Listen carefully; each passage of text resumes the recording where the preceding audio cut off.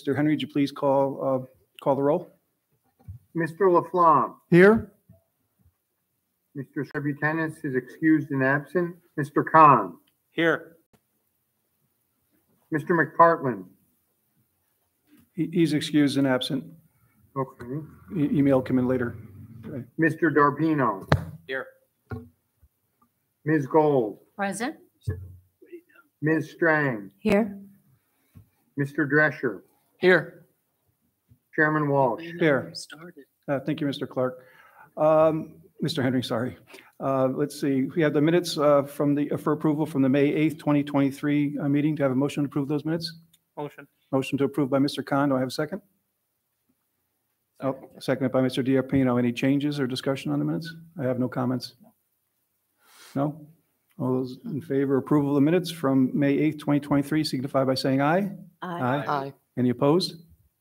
Any abstentions? No? Okay. Minutes from May 8th are approved. We have no public hearings, so we'll move right to privilege of the floor.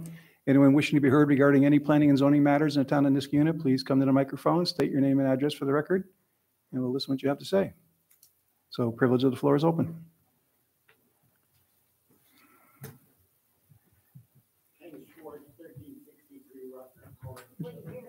Yeah. Hold on a second, sir. That sounds like that. Maybe it's not plugged in. Yeah. We got you. Oh, it wasn't plugged in? Okay. See? All right.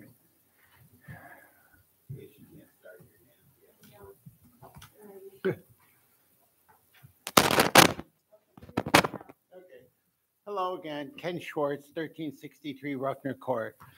I'm against the golf course development, as you all know. My question is concerning both issues today, is that I read last in the minutes that the guidelines say that you only have to design to a certain level of 50-year flood or 90% flood. I can't remember what the equation was in there. And that it was stated that, well, even though global warming's getting worse, this isn't on, even though global warming is getting worse, and that you should maybe design it for a higher level of runoff, the guidelines only say you need a lower level, so you should approve it. Well, if the guidelines should be raised, raise the guidelines, number one. Number two, if you drive down Windsor Court or walk down it, if you walk, you get a better image. At the end closest to River Road on Windsor, there is a holding pond area, like everybody's been talking about holding pond. And I'd say it's less than 10 years old, maybe. And if you look at the growth in there, it's filling in, which means the effectiveness of the holding area is disappearing. So if you have a holding area for the 2-house development, Pocinelli, or if you have a holding area for the 22-house subdivision, who's going to maintain it? Because once it all fills in, like all ponds fill in, it's going to be totally ineffective. And then it's going to affect downstream. And who's going to pay for the repair of all the basements and the damage? That's it. Good luck with you. Okay, thank you.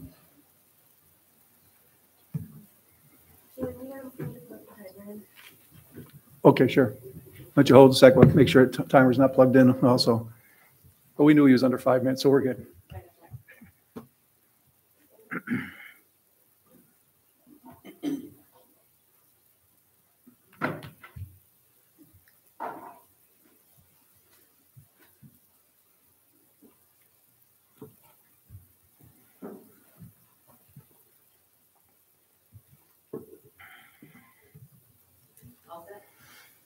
Yeah, you can go ahead and talk. It might take a little while to warm up, but I promise I won't be long. okay. My name is Shoshana Bewley, and I live at 1119 Ruffner Road. And I read with interest the materials in the agenda statement preparing for this meeting concerning the private meeting that was held with the planning office and the town designated engineer and the applicant for the special use permit on for their development on Ruffner Road. off of Ruffner Road. And what I noticed was the notes that were taken and reflected in that agenda statement and provided in the handwritten form revealed that there were some adjustments made in response to a certain set of town engineering comments. And we could go through and continue to make adjustments based on engineering comments for a really long time until we have the perfectly engineered piece of development. What won't be affected by a iterative process of engineering comments and recomments is the fact that the Conservation Advisory Council issued a positive declaration here requiring full seeker review, full environmental impact statement. Adjustments to engineering will not impact the need for that. And the bulk of the planning department findings associated with this development were focused not on the deficiencies in the engineering and the sloppy work in the engineering that had been iteratively fixed over time and potentially maybe getting better, maybe meeting some of the comments in the town designated engineer's report. But you're never going to hit a rectification of the environmental impacts and the impacts to the town comprehensive plan that are found and that were laid out so comprehensively in the draft resolution 2023-15.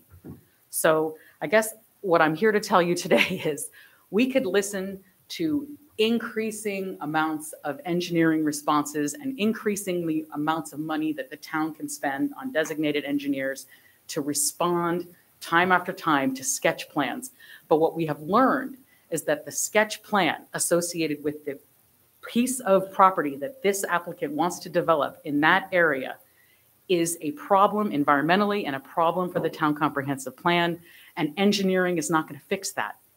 So while I still feel that there are significant deficiencies in the engineering put forward so far in response to the town designated engineer's report, it doesn't even matter. It's moot because the environmental impacts will not be mitigated by increasing responsiveness to a town designated engineer's report. Thank you. Thank you.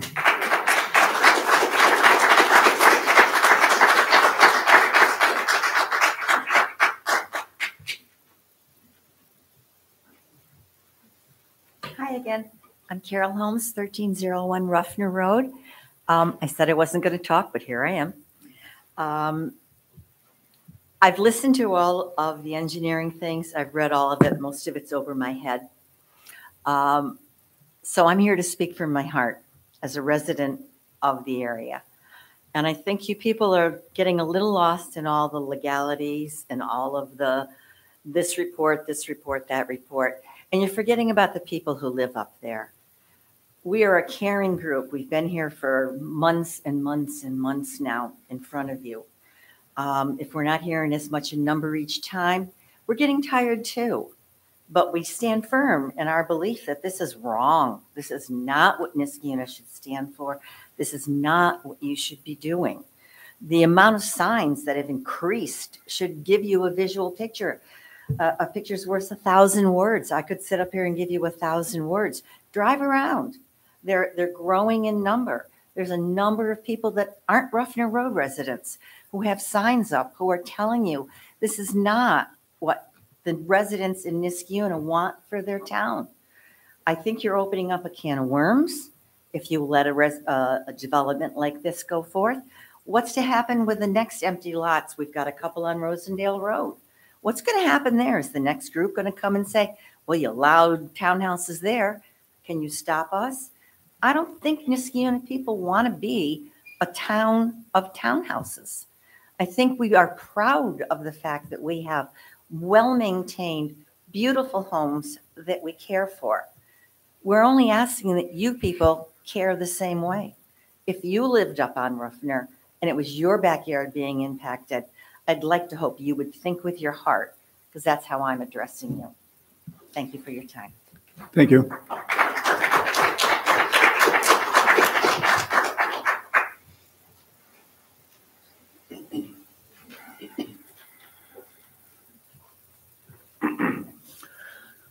My name is Charles Horowitz. I live at 1223 Ruffner Road.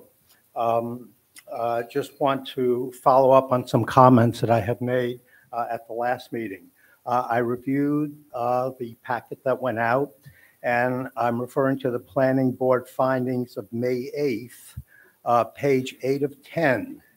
And this is where you discuss the sharp bend in the road as it exits Ruffner Road, Paper Street, in essence creating 3 front yards for the 1219 Ruffner Road property, which is potentially an unforeseen hardship. I spoke about this item last meeting. First, I would like to say it is not potentially an unforeseen hardship. It is an unforeseen hardship.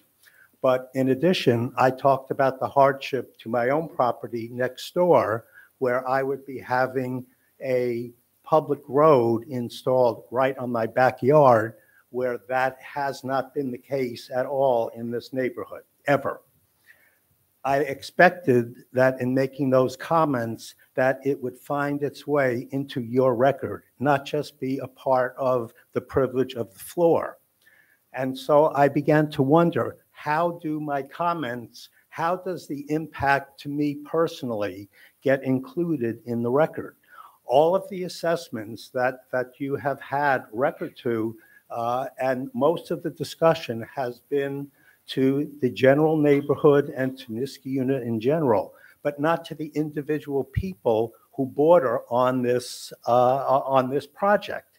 And I think that that's leaving out a very crucial and important part. Each of us shares the neighborhood and the larger problems that this project presents, but we also have individual situations which should be included in the record, not just be limited to the privilege on the floor. Now, one of the things that I came across in the engineer and surveyor's report dated May 5th, they were discussing in section C, the average density development, and they stated that the developer's response was the architectural style of the proposed units will be compatible with the general character of the neighborhood to the extent possible. However, they may be modern style homes and generally not visible from Ruffner Road.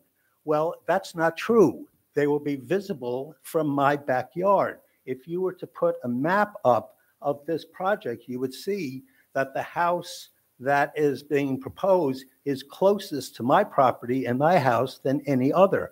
I have a differential impact than other people. And to say it's not visible, who checks that? Who fact checks that? That is not accurate. But if I was to be questioned and I could point that out and it was to become part of the record, that is something that should go through. It shouldn't just be me talking in this forum. It should be part of the official record. Now, when I looked at the last map, because every single meeting, I have to come back and look at a map and go through 200 pages to find something new. Now I see there is a 15-foot high golf ball netting, okay? So this is the new thing that is being thrown at my property. Myself and my neighbor at 1219 are the people who are most affected by this, but this is brushed over, and that is a major thing. Who wants a driving range netting in their backyard after 34 years of living here? I don't. What I am suggesting is that a part of the assessment should not just be all of these official water flows and environmental and conservation, but it should be a part of your assessment that somebody interviews all of the people who are bordering on this project to say, how is this project specifically affecting you personally as well? You, your property, your way of life, and your property values. Otherwise, you're not getting the full picture. Thank you. Thank you.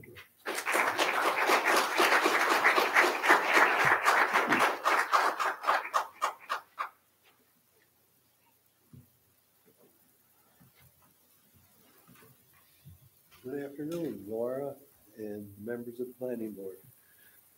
My name is Mike Mason, and I reside at 2144 Mountain View Avenue. Before I moved here, I lived in a two-family house on Waverly Place in Schenectady.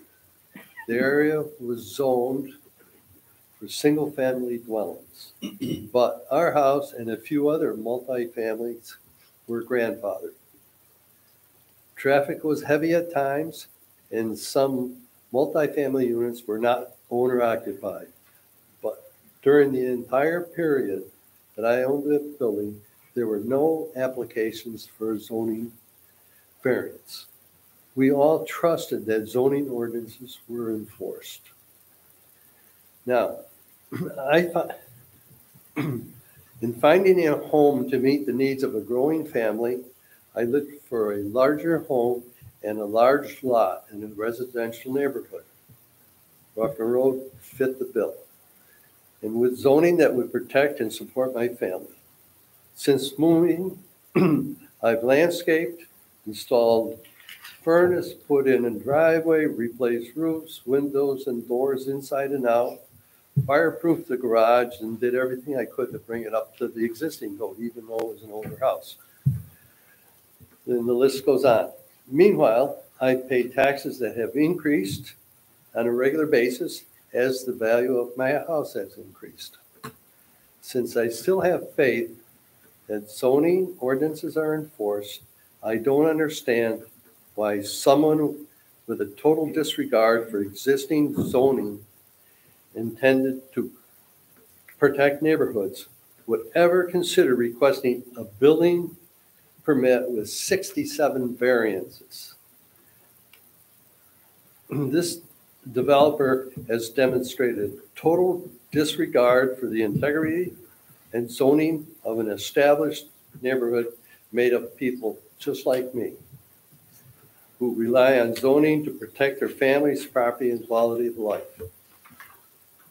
This process has necessitated a burdensome amount of time and inconvenience for me, my neighbors, the planning board, and town officials.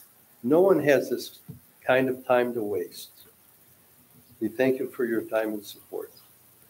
And I had one comment on that road that goes along the side of 1219 Ruffner Road, and then takes a sharp turn and goes behind, at least a half a dozen houses.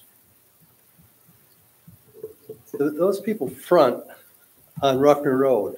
Now they back on this other road, which people use to drive around and come in front of their houses. So they drive on both sides of those houses. And that's contrary to the most of Niskayuna. Thank you. Thank you.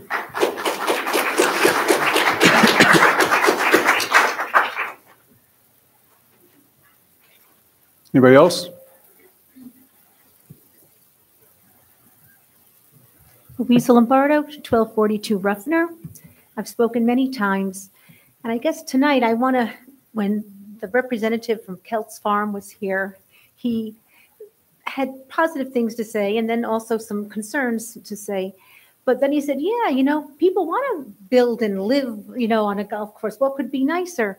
And I just have to laugh because it's not bucolic the way he's thinking. I live on the other side. I live on the even side. And at the crack of dawn, if not before, you can hear the buzz, the buzzing of the leaf blowers, the lawnmower crew for hours. And I'm thinking, now you're going to cut down the trees. So all that noise will just continue to pass through. When they have a wedding or a party, you hear the music, okay? 4th of July, you can hear the fireworks. But again, it's like every morning, the buzz, buzz, buzz of the blowers and the lawnmowers. One of the comments when they were building these houses, one of the features that they talked about was that they'll all have oversized garages to accommodate the golf carts. How are those golf carts going to access the golf course? Are they going to come out Ruffner Road, swing around, how are they going to go through everybody's backyard? And this subdivision isn't even part of the country club. So it's like they want their cake and eat it too. We're not really part of the country club or the golf course, but they're going to have full access to it. So there's just so many different ideas that just aren't fitting together. Thank you. Thank you.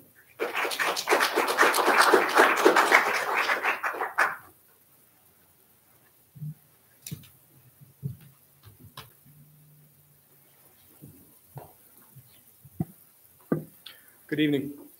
I'm Josh Spain. My 3 boys and I live at 1219 Ruffner Road. I think, as you would expect, I'm here, as I had before, to state my opposition to the development of 14 acres, as well as any access along Ruffner Road.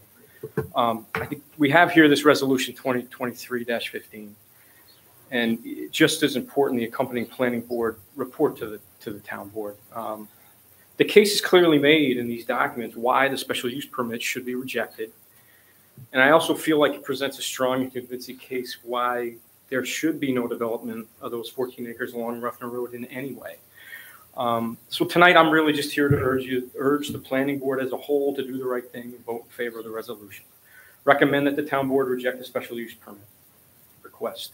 Not only, voting in favor sends a clear message to the Mohawk Club, frankly, that there are numerous issues and concerns, and as Shoshana mentioned before, whether it's engineering, whether it's environmental, whether it's safety, whether it's, pure character of the neighborhood. It's not just one specific thing. There's so many there. And I think they're very clearly delineated, and you really need to keep that in mind. I think vote in favor of the resolution is the right thing to do. If and when the Mohawk Club brings forward a revised proposal, I don't think any of us are naive. We know that if for some reason this permit doesn't go through, there are other options for them. Some may require an SUP, some may not. Continue to come back to this resolution and the accompanying report. Keep those handy, because I think it's going to inform and guide any future decisions regarding that development and why it shouldn't happen at all. So thanks very much. Thank you.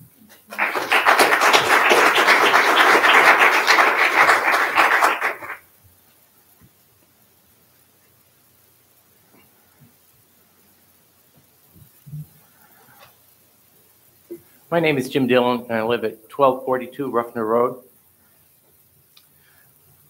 And I want to speak about where the proposed access road is on Ruffner Road and the impact of it on the character of our neighborhood. Because of that, I've deliberately stopped at that spot when I go for a walk or when I drive a car. And I take some time and I look at the trees and I look at the greenery. I wonder if the developers in their plan ever took the time, 10 minutes, to stop and look at those trees and look at the greenery. I think it'd be worth 10 minutes. Because when you cut a tree down, it's cut down forever.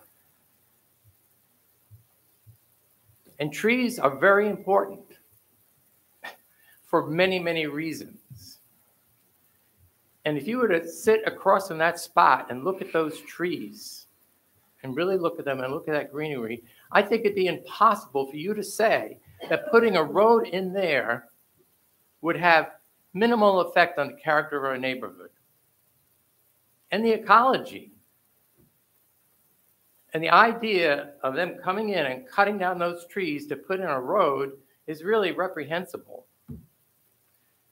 And I just urge everyone to take the time. Remember, 10 minutes is not a long time compared to forever if those trees are cut down. So sit across those trees and look at them and say, is it worth it? And I think if you care about the environment and you care about the neighborhood, I don't see how you could say that it is worth it. Thank you. Thank you.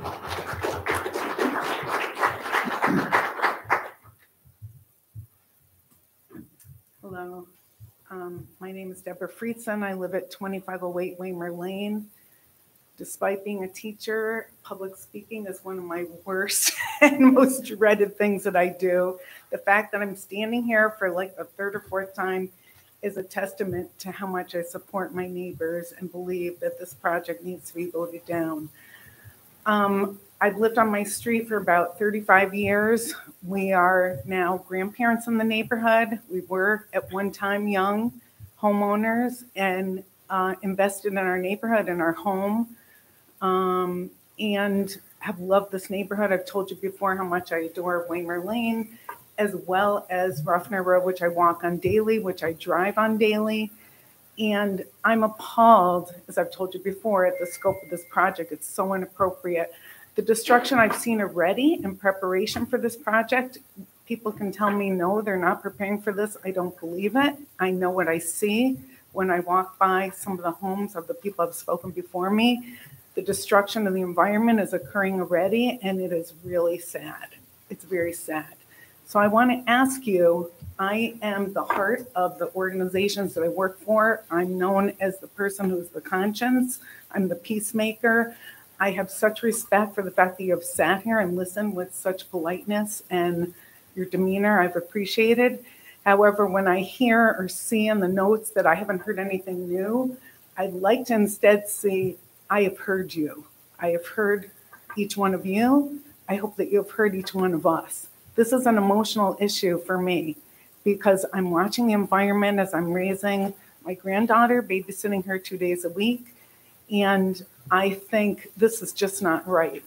So what I'm saying to you as a friend to my neighbors and as a taxpayer in Niskuna, as a former teacher, as someone who believes in our town, please, I beg you, do the right thing. Vote no. This is not appropriate for our neighborhood. I was just down in the villages and I was thinking, oh my God, this is what it's going to be in my neighborhood. No, this doesn't belong here. Go to Florida. Go someplace else. There's other options. It doesn't belong here. This is wrong. Please do the right thing. And I thank you so much for your kindness. Thank you.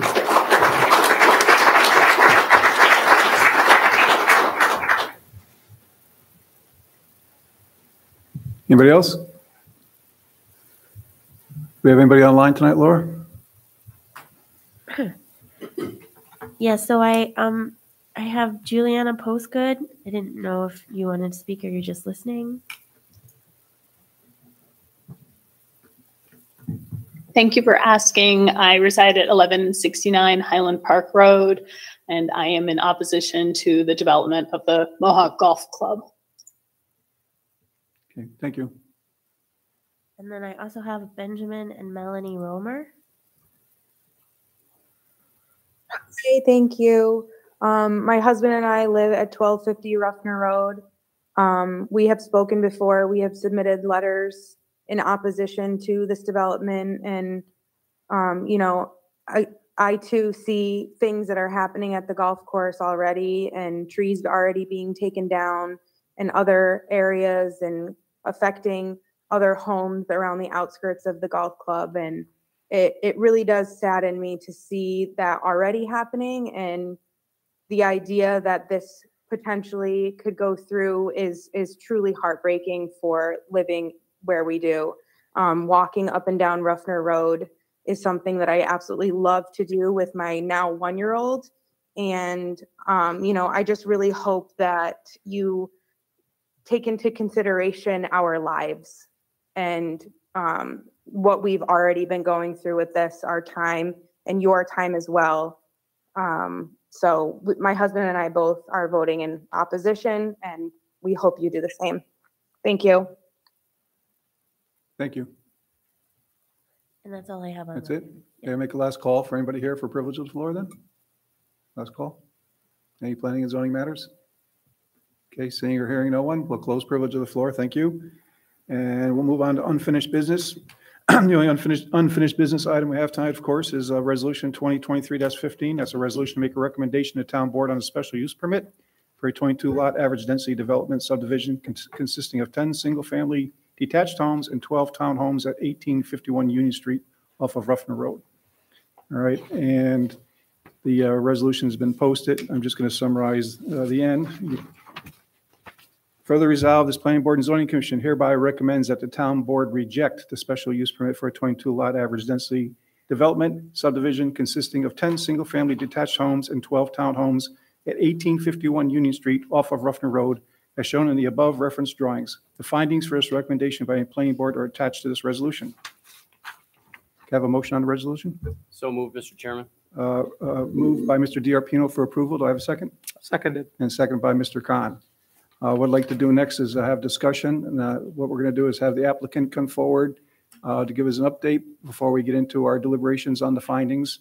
So there's the only opportunity for the applicant to bring us up to date on where engineering stands and things that have changed since the last meeting. And if they want to make any comments regarding the findings, now is the appropriate time. Thank you, Mr. Chairman. Bill Sweet, representing Mohawk Golf Club. As you are all aware, we did have our TDE meeting, and the meeting minutes reflect that there were 6 items that needed to be addressed immediately. There were a number of other items that would be addressed as you move through site plan approval process. But in the short term, we've realigned the entrance road near the 11th green so it's straight and in the center of the right-of-way, as Laura had requested and Highway Department had requested. We show the appropriate landscaping now and fencing between the 11th green and the roadway for protection of the roadway use and golf balls that potentially could hit that. The thought there is that we do a staggered row of arborvitae or something that would fill in and then embed a nylon screening in between the trees so it would not be visible. It would be shielded by the trees that would be on both sides of it. We've also taken the required Niskayuna ladder truck turning radiuses and have applied those to the emergency access.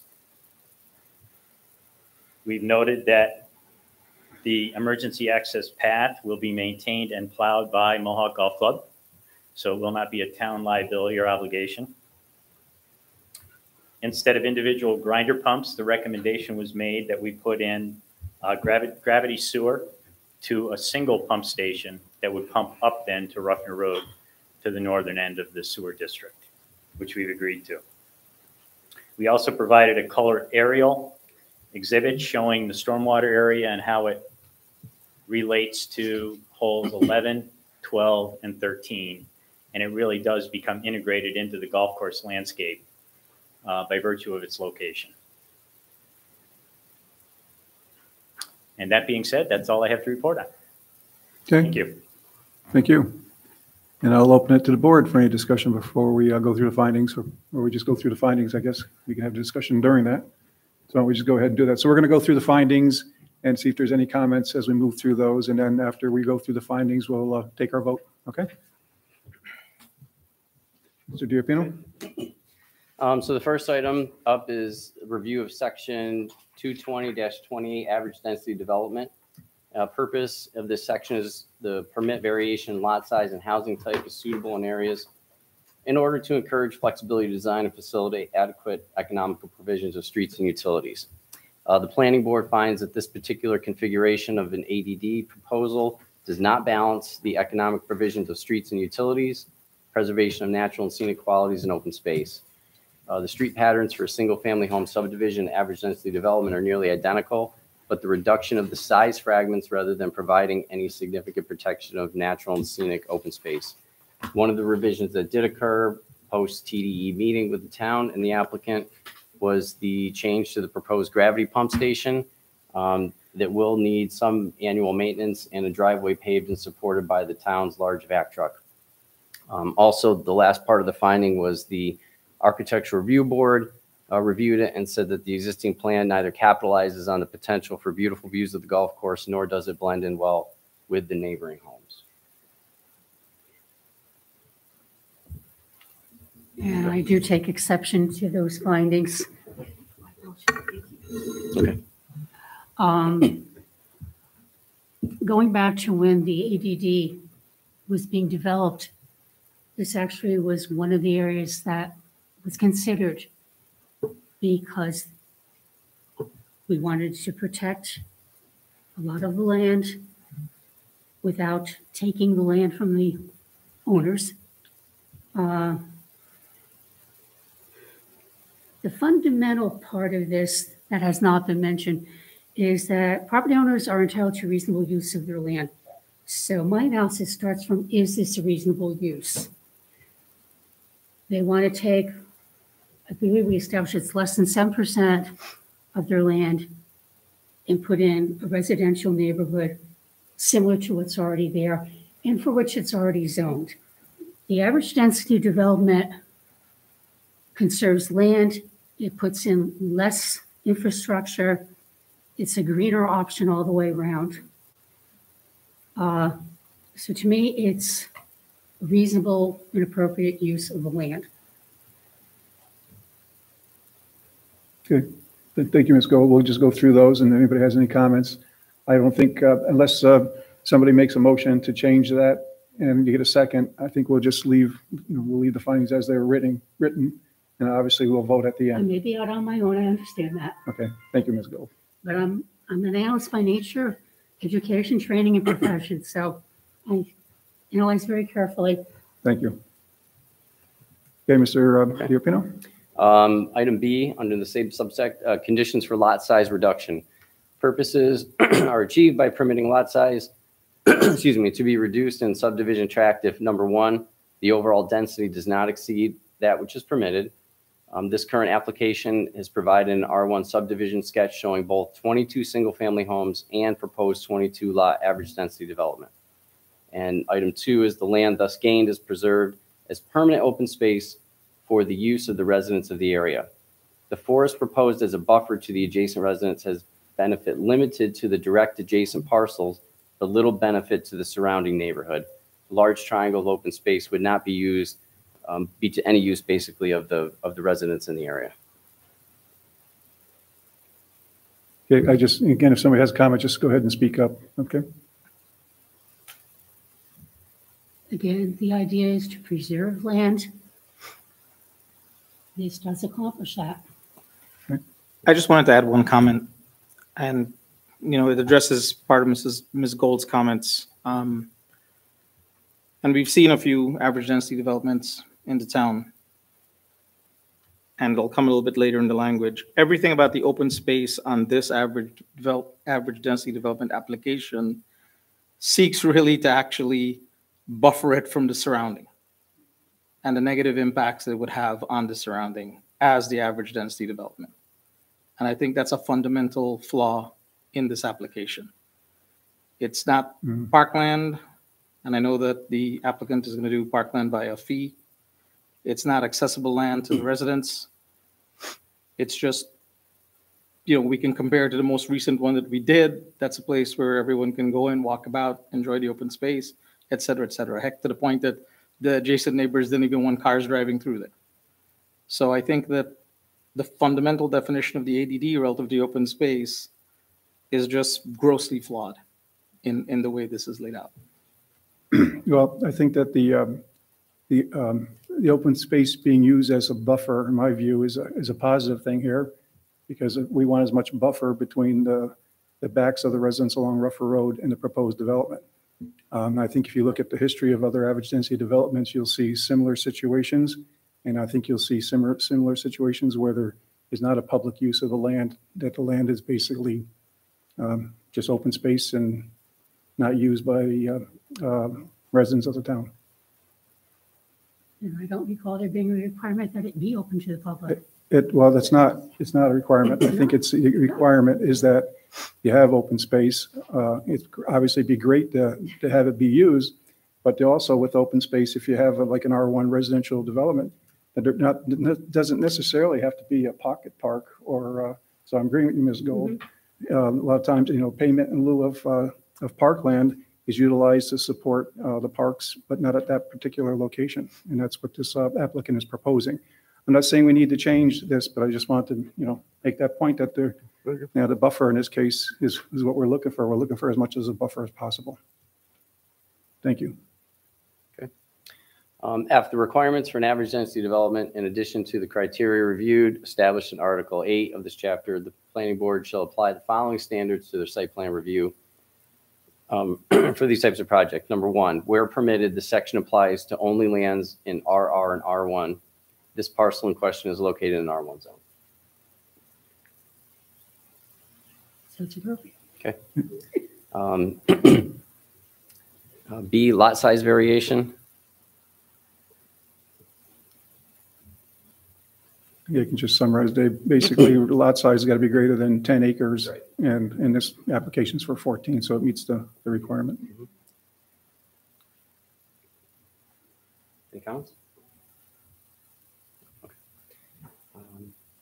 Land associated with structure which is attached single-family dwelling units or located should be considered lot for the purposes of applying standards for yard dimensions. The yard dimensions are shown attached for single-family dwellings. Number 3, lots detached single-family dwellings in those portions of land on which attached single-family dwelling units are located shall be used when determining the reduced lot size to be set aside for open space, and the yard dimensions are shown again on the attached application. Number 3, the dwelling units. So this one here refers to Chapter 189 of the subdivision of land.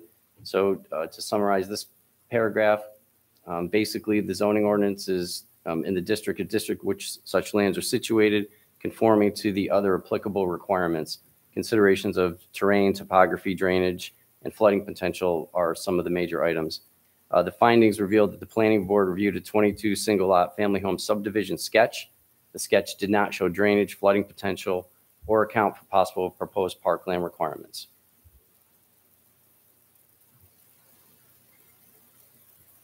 Okay. B, the dwelling unit types, a minimum of 40% of the total numbers of the project dwelling units shall be single-family detached units, with remaining units being townhomes or semi-detached. 10 single-family homes and 12 townhomes equates to 45% of the units being single-family homes. Okay. Number Being detached, they're all intended to be single-family homes.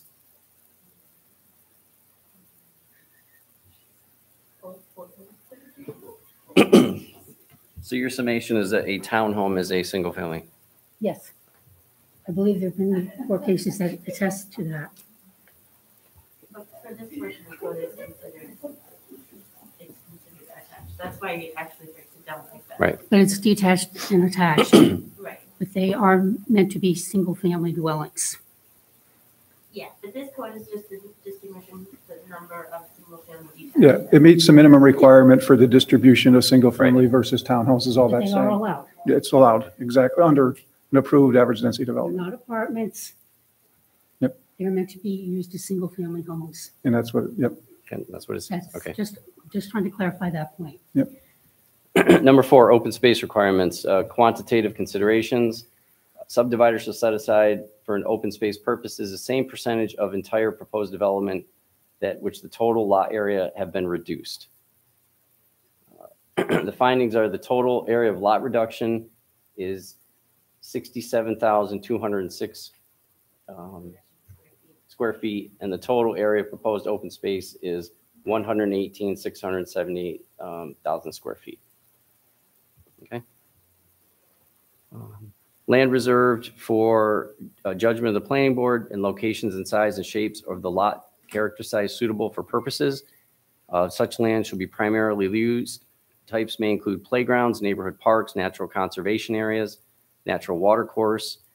Portion of the submittal to the planning board, the subdivider shall propose conditions to establish continuing ownership and maintenance of the open space land. The planning board may require that the open space be located at a suitable place on the edge of the subdivision so the land may be added at a later time.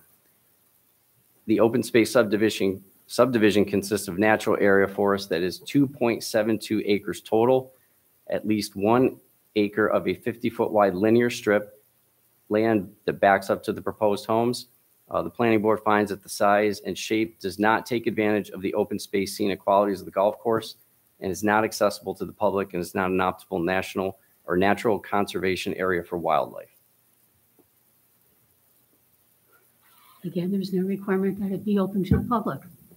Yeah. And the whole issue of the views of the golf course, I don't think that's in our town code at all. That might be the very subjective view of the Architectural Review Board, but it's not necessarily the view of potential residents or anybody else. I've known a lot of people over the years who did live adjacent to golf courses, as in basically on them. And they weren't all happy with that. They wished they were a little bit separated. Seems a poorly aimed golf ball can go just as far in the wrong direction as it can in the right direction. People want some buffering. The comments on buffering and the comments about lot sizes, although they weren't reviewed in detail, they do go when compared to the character of the neighborhood. And I think aspects of view and aspects of just that, again, that buffering that exists for the purpose of the ADD only, right? Shielding the ADD from the rest of the neighborhood, right, definitely goes to character of neighborhood, which is a part of the code and is a part of the requirement we need to convey. So I'm confused. So you're saying that all those add to the character, but these questions aren't about character yet, these findings? The findings are referring specifically to the qualitative considerations that are listed. Natural or conservation area, water course, and it says the planning board may require that the open space be located. So I just want to make sure that's clear. It may require. Yep. And my view again is that I would love as much buffering between the backs of the current residents and any development, if it does happen there, as much as possible. So I think in this case, the average density development gives the best opportunity because that's, included in the average density development. But I'm okay with as written. Okay. The next two items refer to the homeowners association charters. In the event that default by the association, the town can take over the continuing ownership and maintenance of all the open space and land and tax landowners accordingly. There is no homeowners association associated with this proposal. The land is proposed to be deed restricted and remain ownership of the golf course. Okay, the next item is also homeowners association charters. An obligation on the part of all homeowners in the development to adhere to maintenance and appearance standards established which are acceptable to the town. Again, there is no homeowners association with this proposal. The land is proposed to be deed restricted, same as the above. Okay. Minimum width. The reserved open space shall not be narrower than 200 feet except where necessary to provide a pathway or other means of access. An easement for natural water course dedicated to the town may be considered as open space for the purpose of this regulation if such an easement is at least 200 feet wide. Open space shall be arranged to provide an area of adequate size and shape so as to be the value to the residents. So currently the open space at its narrowest is 50 feet. The strip of 50 feet extends approximately 1,000 feet, totaling 50,000 square feet of the proposed open space.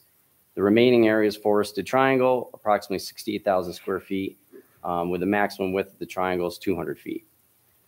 So the land is also difficult for the developer to develop and is not accessible to the surrounding residents.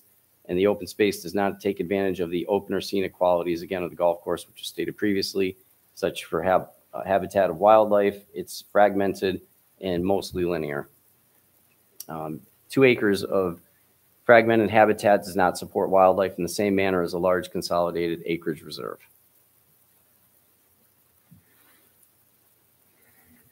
Okay.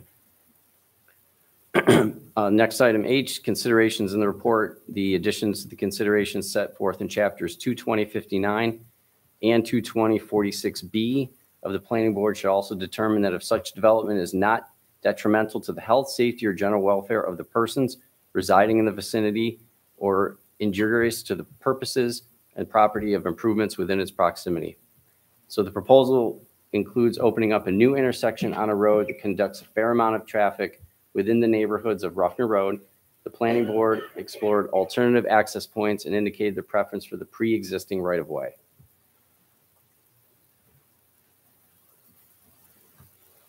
Okay. It's accurate. Okay. Number 2, the proposed development is in conformity with the objectives of the comprehensive plan, especially the proposal relates to the implementation of highways, parks, preservation of scenic and open space. So these next 5 paragraphs, or actually 6 paragraphs, are direct snippets that were taken from the 2013 comprehensive plan. I'll quickly summarize them. They were, first one talks about livability factors such as parks and open spaces.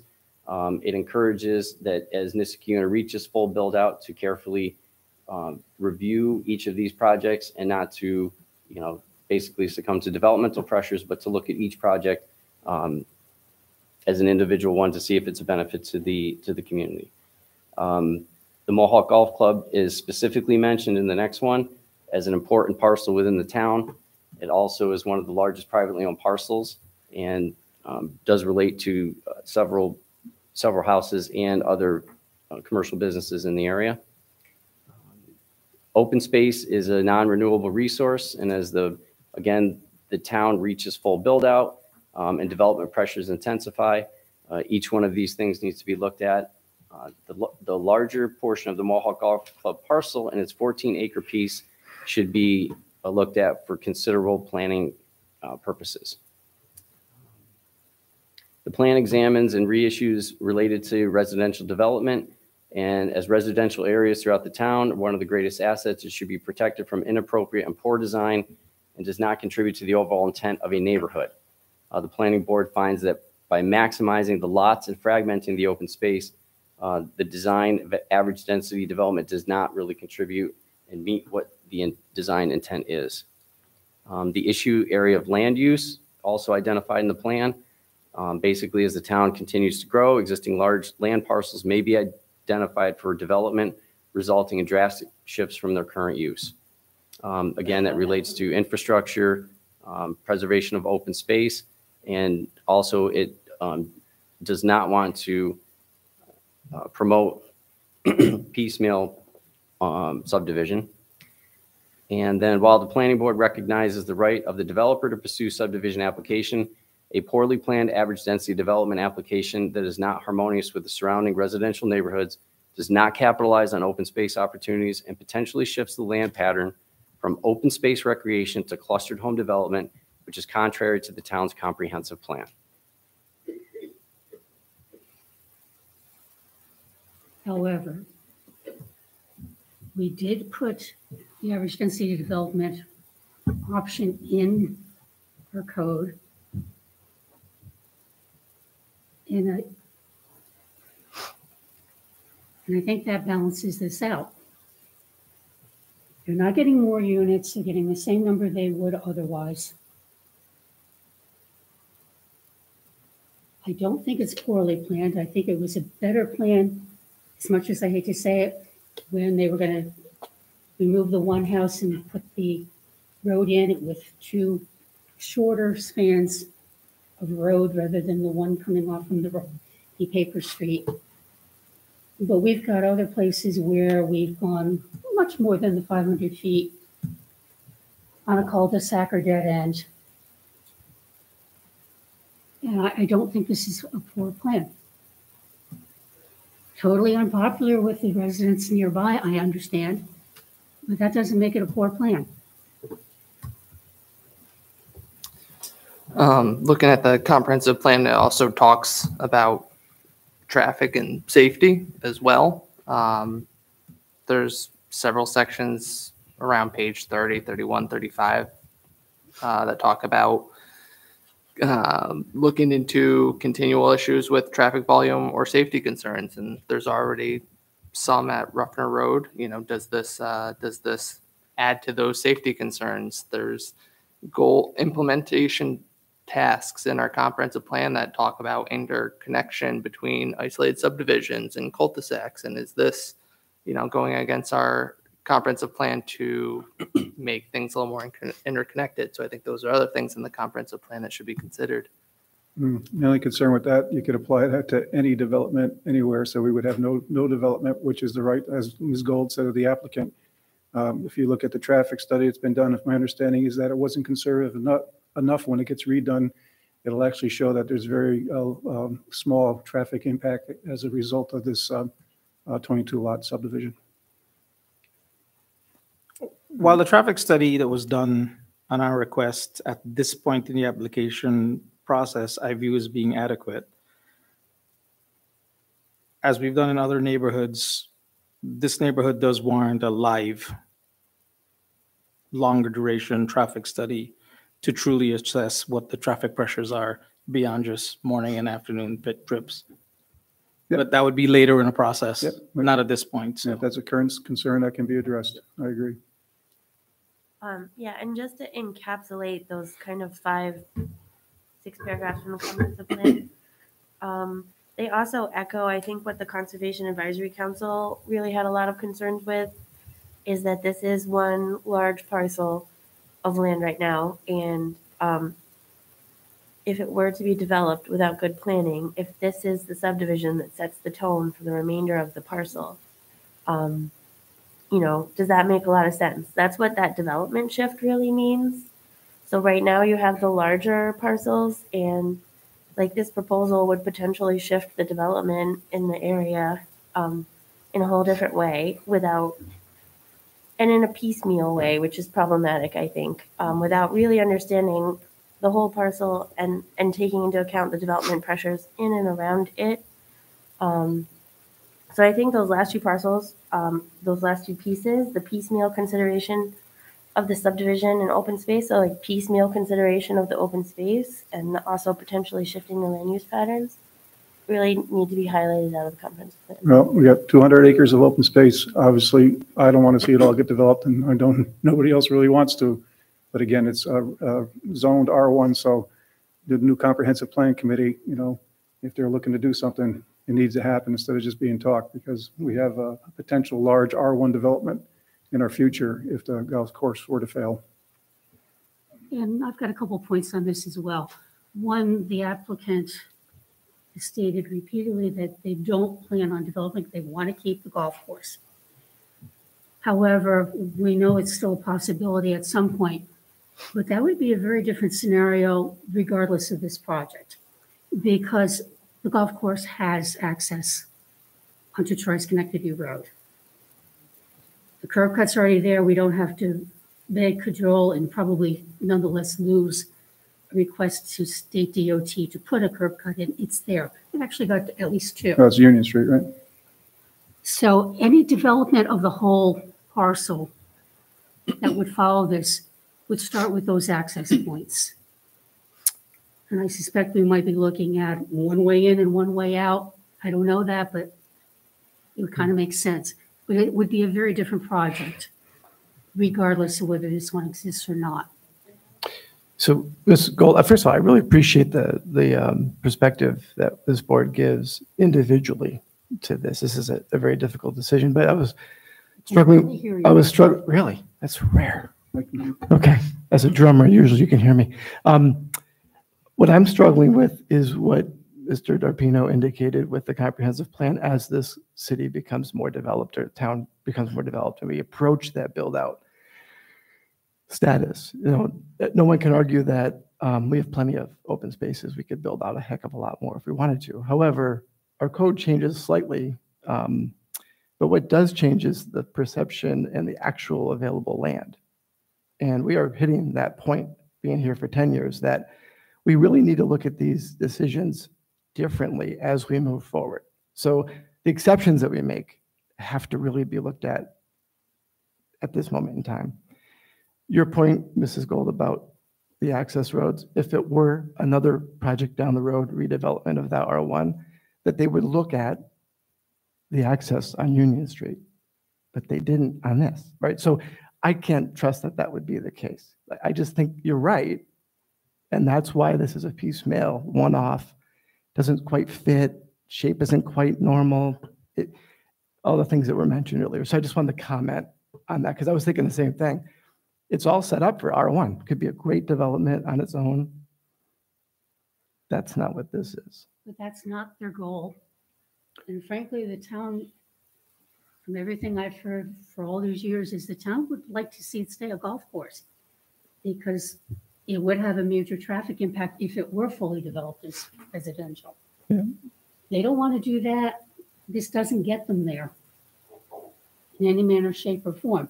It allows them to take less than 7% of their land and put in a small residential area.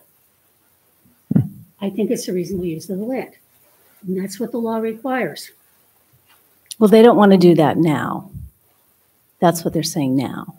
So in 10 years from now, when they come back and they're going to say, well, we want to look at all these other access points that they wouldn't consider this time around, you can't guarantee what they're going to come back with.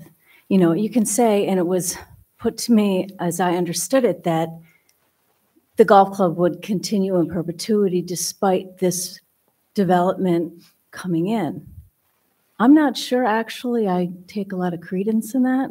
But nonetheless, you don't know what they're going to do. You don't know what they're going to do. I think it behooves us to look holistically at everything to see what could come in. What are the things they could come back with? Because I would not write it off as that being a very real possibility. We've had scares with the golf club not being sustained over the years. This is at least the third time I've been aware of it, and they found somebody who bailed them out. They are trying very hard to keep it afloat. It's now down to one owner, and I've never met the man, don't know anything about him. All I can go by is what they keep telling us, and the fact that it is functioning. And I don't think we can attribute ulterior motives legally to an applicant. No, That seems of course to be what not. you're trying to do. No, of course not. I'm just saying that you can't put parameters on this developer not to come back and say, well, you know, you said No. years ago that you weren't going to do anything. Well, we are doing something. If you're actually going to put, can't even see that there could be any kind of covenant put in that to make that you're not going to develop it again. And if this development is not contingent on the golf club continuing, this shouldn't be that big of a deal for them financially. I don't know how much of a big deal it is financially. It's not the issue. They're entitled to reasonable use of the land. Putting residential development on land that's already zoned for it, using a tool that we very deliberately added to our code many years ago now. Because I remember it goes back to when we had our first planner, Diane Sturman. That goes back in time. And the goal was to try to get in reasonable properties for single family and keep more of the space open and green, have less infrastructure, which at some point, you know, when you're talking roads and sewers and water lines, at some point it becomes the town's responsibility. And the less of that you have, the less green space is disturbed, the easier it is for the town to try to maintain it all. And I think this project meets those goals. Just to reiterate and bring us back to move us away from hypotheticals of the future and bring us back to the section we're addressing here. My apologies. No. It's a comment for me and for everyone else. This section specifically, we respond to it in the findings by way of the comprehensive plan. The comprehensive plan looks at the Mohawk Golf Club as an entire entity. It's clear in the plan. The points Laura made about piecemeal development is something that we have to be very conscious of, and I think all of us as planning board members will agree to that. And by definition, X% of a entity that the comprehensive plan looks at as being an entire entity, by definition, it's a piecemeal development. It doesn't matter what the future holds relative to owners, use, anything else. When I look at the Mohawk Golf Club in the context of the comprehensive plan, it's an R1 district. And this would be an ADD that gets abutted in between two R1 districts on a huge entity that's viewed as a single entity in the comp plan. But a property owner has a right to subdivide unless there are some extreme circumstances that would block it. And they're using it for the zone. They want to apply the zoning requirements in the ADD. I keep coming back to that because that's the law. They're not proposing something that we don't already allow.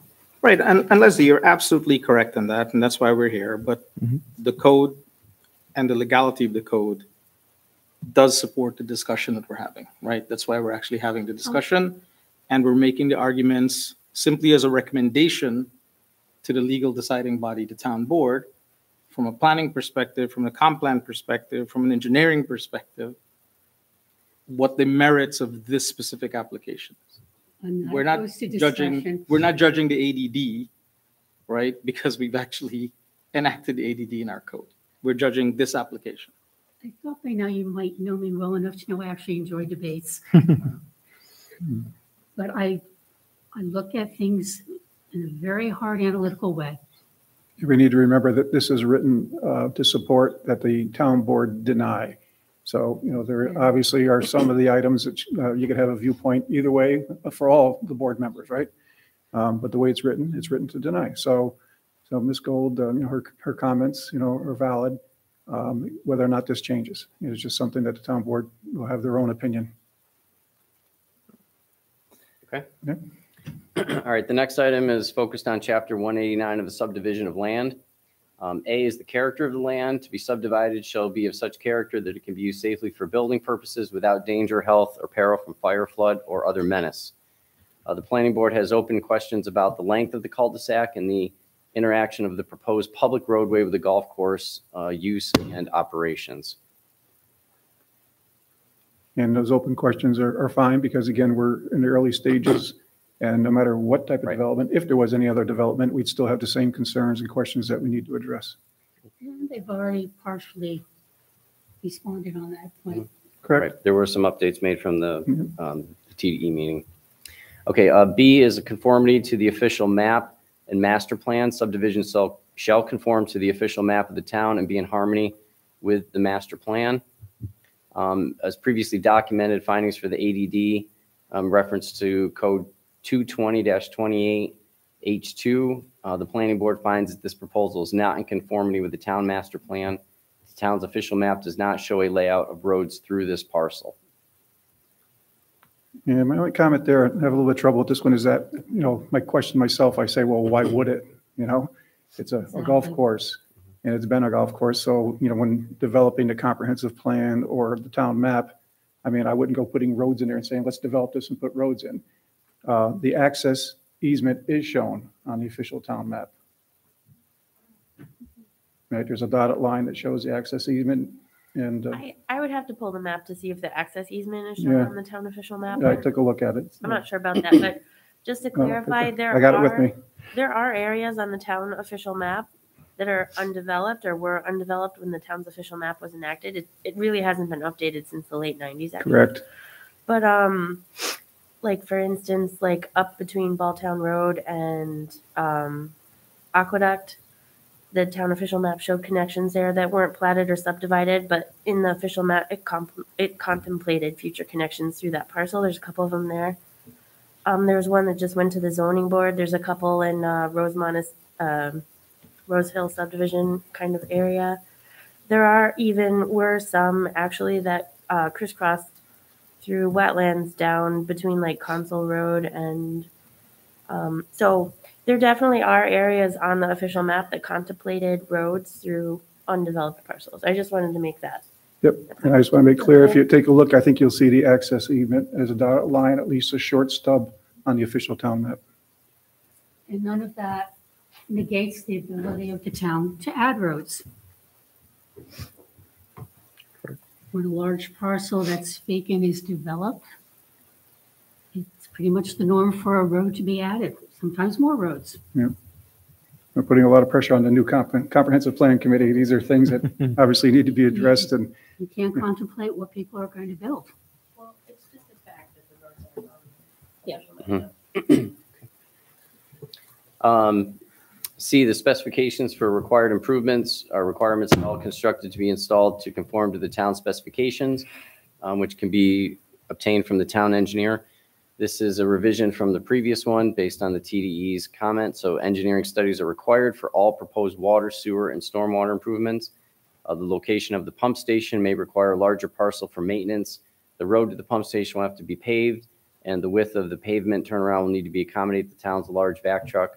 And the town discourages long driveways to pump station because of maintenance and plowing, specifically in the winter months.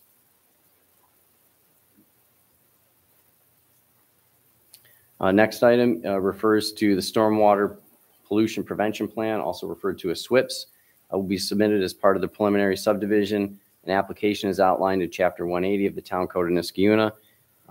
A SWIP would be required should the project progress to preliminary subdivision review. Okay, moving on to street layout, width and location of construction.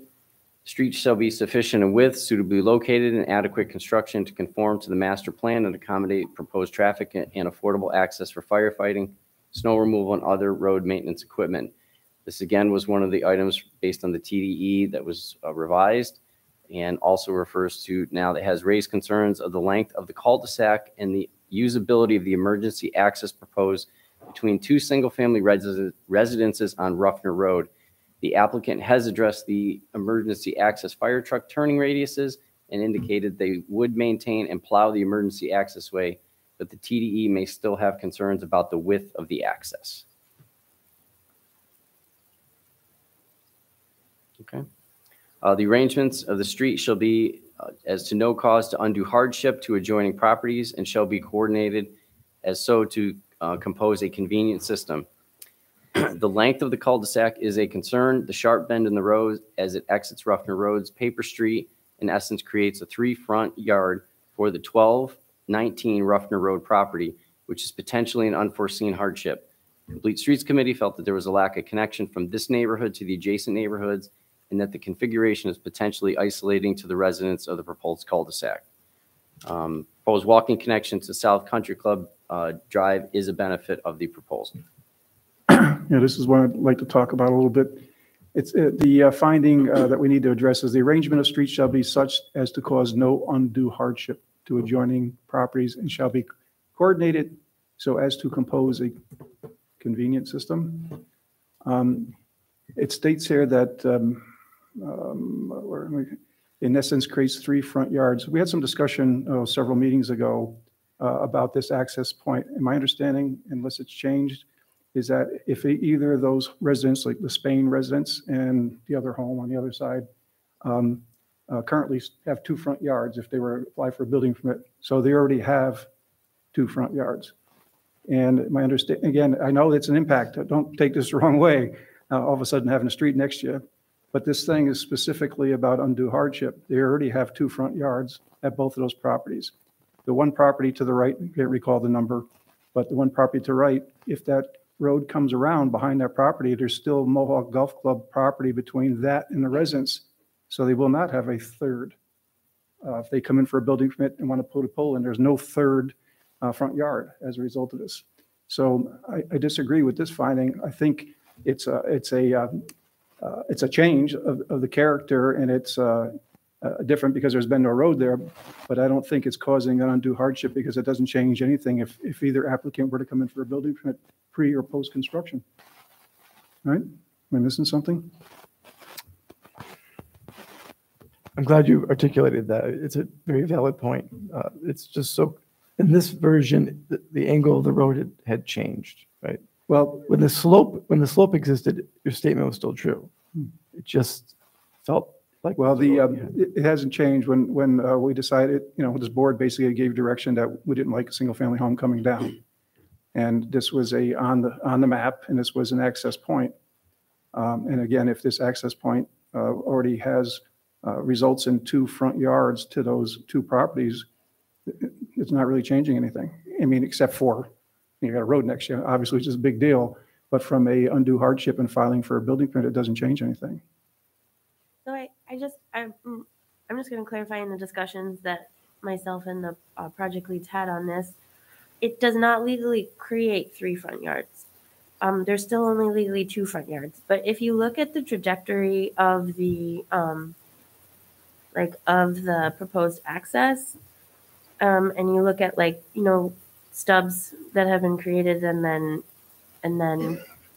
subdivisions have occurred off of them, it's not typical that the road would bend so tightly and that in essence you're in 3, you don't actually legally have 3 front yards. All right, okay. But you have a car now that's turning, there's actually cars that are going to be driving in 3 directions around the property. And so yeah, I understand that, but that's not what it says, though. Right? So I think what we should add is that you just add a sentence in there or 2 sentences that say that the current residents each have 2 front yards, and this will not create a third front yard. That's all. In fairness to the discussion that we had in drafting the statement, that's the reason why we say potentially an unforeseen hardship that will need to be made definitive if this application were to proceed further. Okay, but I still would like this to say that currently both residents have 2 front yards, and this will not result in a third front yard. I think that's, and you can still keep everything else in there that it's, it's not desirable, but I think that's important. Does anybody agree with that? It's important to put that in there to make it clear. So I think Chairman Walsh, maybe the right thing to do is to propose it. Yep, okay, well, I'm proposing it. I'm proposing that we state in there that both existing properties currently have 2 front yards and that this application will not result in a 3rd front yard. You can talk about, everything else can stay, but I just wanted to, so I'd like to make a motion that we just add that to this finding. Do I have a second? Do I have a second? That we add this to the finding, or do we need to vote on it, or we just add it, or? No, you need to make a motion. There needs All to right, be a I'm making a second. motion that we add that, what I just stated to this finding. Do I have a second? I'll second. There we have a second. Okay, all those in favor of amending this finding to just include the statement that both homes currently have 2 front yards and this application will not result in a 3rd front yard, signify by saying aye. Aye. So you don't want to add that fact to the finding. I find that troublesome. I do believe that the language that's been used in essence creates 3 front yards, potential hardship to potential unforeseen hardship to the property owner. I think it does cover the legal definition of front yards and the number of front yards. I don't think it does. I think the word in essence also is to be considered because it's not making a hard, it is 3, but it says in essence, which gives a little bit of leeway for the subjectiveness of it. In essence, it is. In essence, it isn't. Yeah, I think it's just important that the town board understand that, though. That's all. That's why I'm saying it should be in there. It's an important part that we bring up, but it seems that the language as it was written aligns closest to our vote. So maybe the town board should hear that. Well, I think we just voted. We have a motion and a second. That's what I'm saying. Yeah, so, okay. Well, went on record stating it and for the facts, so it's on record. That's all I can say. And, when we developed this finding, we couldn't think of other properties that had other streets that basically surround a single-family home. There's a property that fronts on Providence Avenue, but it also has Newport running on one side and Pawtucket on the other. I think legally that's 3 front yards. It's a rare circumstance to Right. have a road walk wrap around 3 sides of the road. But there are instances. Right, but it's a rare circumstance. And Or- we want to create it. Or it may be a much larger lot that has a larger side lot or something like that. So I agree with Ms. Robertson. It probably occurs, but it's very rare. Right, and we haven't done the research to document. And the key point, it's Laura's last statement that she made. I just want to reiterate. Do we want to actively recommend creating that situation? And we also have unresolved widths that are approved by the fire department and access and all those are still up in the air. So that creation potential is even greater in my mind. And those are details that would normally be addressed later on. Yep. So Just like we essentially, don't do the full engineering on water and sewer. We're still at the concept stage, which is essentially where we're at. I mean, we could approve this, the town board could approve it. They go to do the final engineering. If they can't make satisfactory water and sewer hookups, it's gone. what I'm saying is the potential is too high that the design image we see of that road today won't get worse. Like, it's just the potential's there. And that's why I'm saying essentially it could create something that feels like, and I know that feelings not the word we should go with here. And I agree with Chairman, it's a fine line, by factual, literal interpretation. But because those unknowns are there, and we know that the space is a little bit tight, I'm concerned with that. At least that's how I'm looking at it. Okay, Mr. Diapino, continue. All right, next item is the arrangement of streets in the subdivision shall provide for the continuation of principal streets of adjoining subdivisions and for proper projection of principal streets to adjoining properties which are not yet subdivided. In order to make possible necessary fire protection, movement of traffic, and construction or extension presently or when later required of needed utilities, public services, others, things such as sewers, waters, drainage facilities. Where in the opinion of the planning board, topographic or other conditions make such continuance undesirable or impractical the above condition may be modified. The current arrangement of the long cul-de-sac does not provide for the continuation of principal streets into the adjoining subdivisions. True. The only thing I'd state there is that some might consider this a positive, so, you know, that it can't go nowhere. The next one is specifically for cul-de-sacs. Where cul-de-sacs are designated to be permanent, they should be in general not to exceed 500 feet in length and shall terminate in a circular turnaround having a minimum right-of-way radius of 60 feet and pavement radius of 45 feet. The current cul-de-sac as proposed is 1,750 feet long. Okay. The next item that focuses on parks, open space, and natural features. Recreation area is shown on the town plan.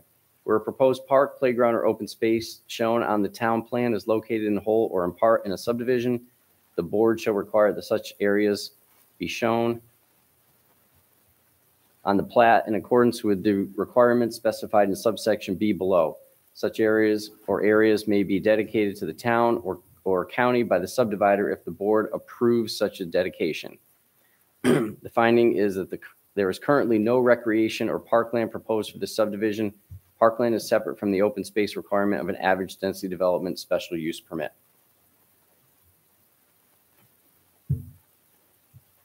Okay, B, parks and playgrounds not shown on the town plan. The subdivider shall dedicate to the town usable land in equal in size to 10% or more of the subdivider's tract. This land shall be used by the town for parks, playgrounds, for use other specific public recreational uses deemed desirable by the planning board. Usable areas and areas bordering like a stream, lake, or other watercourse can be given special consideration by the board in excess of 10% minimum. There is currently no recreation parkland proposed for the subdivision. The applicant has discussed requesting a waiver for parks and playgrounds with payment of cash in lieu of land dedication.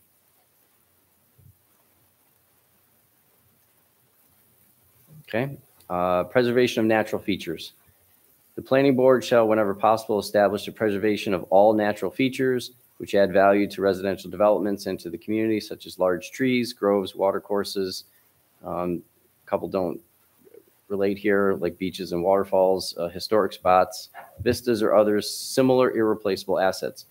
No tree with a diameter of 8 inches or more as measured 3 feet above the base of the trunk shall be removed unless a tree within its right-of-way or street is shown on the final subdivision plat. Removal of additional trees subject to the approval of the planning board. In no case, however, shall a tree with a diameter of 5 inches or more measured 3 feet above the base of the trunk be removed without prior approval by the planning board. In those areas where grade contours would be raised, measurements should be taken to ensure against damage or killing of trees. Such as measurements shall include but not be limited to construction of wells around the bases of trees and making other provisions. The response to this one was that there's no data available to the planning board at the time concerning the number and sizes and locations of the trees over 8 inches, the vistas of the golf course and natural forest areas, and natural features that add value to the residential development and to the community. As detailed in the town's 2013 comprehensive plan, the Mohawk Golf Course is a viable asset and the public-private course network of recreational and open space throughout the town. If not protected and developed correctly, the town could lose an irreplaceable asset to the town and surrounding neighborhoods. The planning board finds that this plan does not provide for adequate preservation of natural features and more data on the location of trees, as well as retaining patches of forest within the subdivisions to avoid clear cutting 12 acres is necessary for any proposal within the area.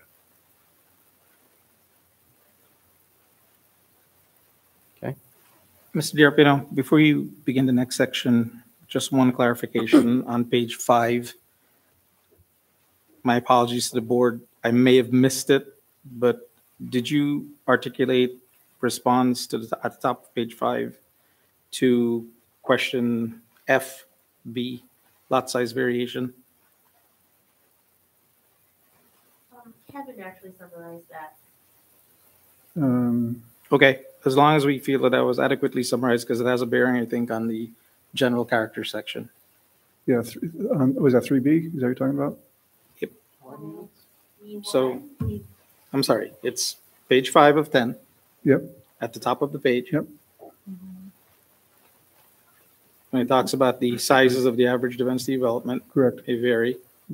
There were versus, two paragraphs in the findings that I don't recall hearing them. Oh, I said. wonder if that got missed. yeah, Okay. Okay, so if you don't mind, could we read those and then we can get the general character? Is that okay, Chairman Walsh, or? that's fine. Yeah, Okay. I mean, it's in the public record. I Yeah, just. there's no didn't think they problem. were read. All right, so backing up, this relates to section 220-28 average density development. And this is in regards to, let's keep it in order here. That would be F subsection 2B1. Okay. The sizes of the lots in the average density development may vary from the normal requirements of the district in which they are located, but no dimension or area requirements for the district shall be reduced by more than 50%. The findings are no area dimension requirements appear to be reduced by more than 50%. The front, side, and rear setbacks are all proposed to be reduced by the full 50%. The lot frontages and sizes vary from nearly full 50% reduction for the majority of the townhome lots to 10 to 20% reduction on the minimum R1 single-family home lots. The average frontage for the lots is approximately 80 feet. The average lot size is approximately 14,850 square feet. The 8 smallest lots are between 9,300 and 10,800 square feet. For the existing 12 homes directly adjacent to the average density development proposal, these are the existing homes on Ruffner Road. The average lot size is 26,575 square feet. The average frontage for these homes onto Ruffner Road is 130 feet of road frontage. For this particular area, this equates to a 60% reduction in lot frontage with the ADD compared with the adjacent homes and a 48% reduction in lot size. it basically meets the normal requirement of the district, the 50% thing. The second paragraph just relates it to the historic lots on Ruffner Road. Okay. Or in other words, the character of the existing neighborhood. Depends on how you define character. Sure does. Okay. We'll get into that now, it seems. Okay. And then items 2 and 3 both refer to the associated. We did those. Okay. So we just missed that one. Yep. Okay. So back to page 9. Yeah, Chairman, you summarized A. but not B. Okay. Okay. Yeah, and B, we just said that with B is with the existing neighborhood, not the requirement, which is the zoning, which is R1. Okay. Next section. Yep, please. Okay. All right. So section 220-60 special use permit. The first item is specifically general character. The finding finds that the planning board finds that the general character of this proposed average density development is unsuitable for the location. Typical lot sizes in this area average 26,575 square feet with frontages averaging 130 feet. The proposed lot size average is 14,850 square feet with average frontages of 80 feet. The bulk and scale of the smaller lots will not be in harmony with the surrounding neighborhood. Similar benefits of forest and buffer preservation could be achieved through single-family home subdivision, but the clustering and the massing of homes proposed will be markedly different from the surrounding area. There is no discernible benefit to the use of an average density development in this location. Furthermore, the plan does not provide for adequate preservation of natural features, and the open space provided is not useful to the majority of the neighborhood. And I will simply note that we installed the average density development as an option for development to increase the green space, to minimize the infrastructure, et cetera. And this does that. And it's appropriate for R1. Yeah, and plus the buffer, which is results from that increased potential of due to the smaller lot sizes. And given the residents of Ruffner Road, to make it abundantly clear that they don't want neighbors, it does buffer them. Yes.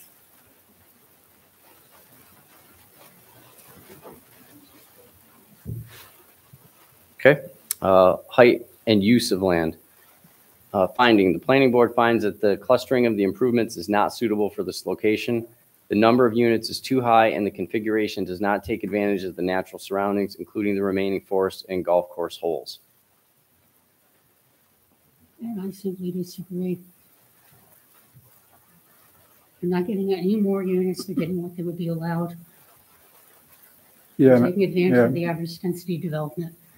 Yeah, the only thing I would add is that, again, it's early on in the subdivision process, whether or not obviously it goes forward, but that's, it's still open for discussion, the number of units as we go through the process and, all the other concerns that need to be addressed. So, Also true.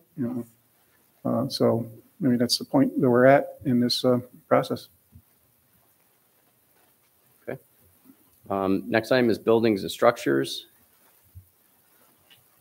The planning board finds that the single-family homes and townhomes being clustered is not consistent with the surrounding neighborhoods and is not the recommended approach. The benefit with this configuration is weighted more towards the developer than the characteristics of the surrounding land and neighborhoods. It just leads me as a reader to say, well, what is the recommended approach? You have to see an application. I know, I just, something to ponder. Okay. Go ahead. Well, I don't agree with this. The obvious alternative would be traditional layout, which eats up open space, damages more open space, puts in more infrastructure. Average density development is appropriate to the zoning, and I think it's beneficial to the area.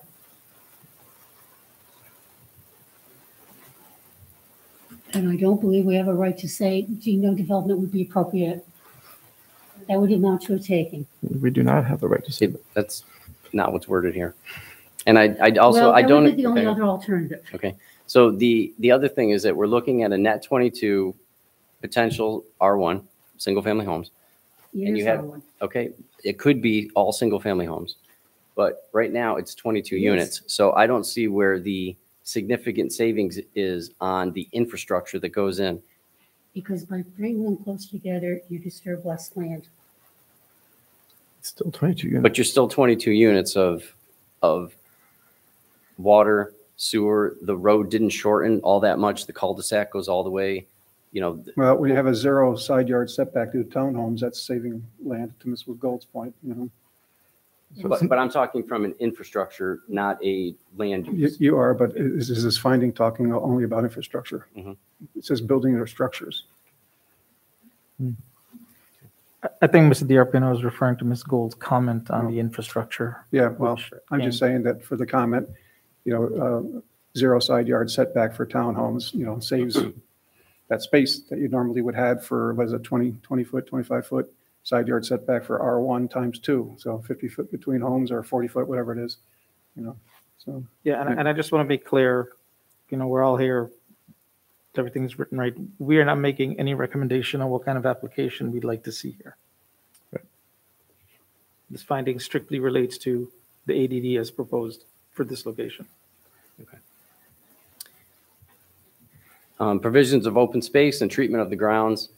The lot is the largest and one of the last open spaces area in the last open space areas in the area. The open space proposed with the ADD is mostly beneficial to a small number of existing homes and does not provide amenity to the majority of the neighborhood.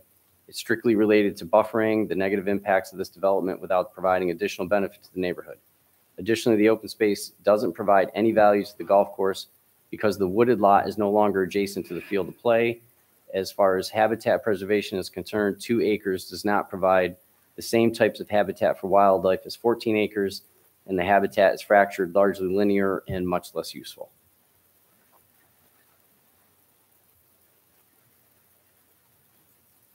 Okay. General fitness of the structure or use to its proposed location. As previously documented, the planning board finds that the average density use as configured is not a suitable use for this proposed location.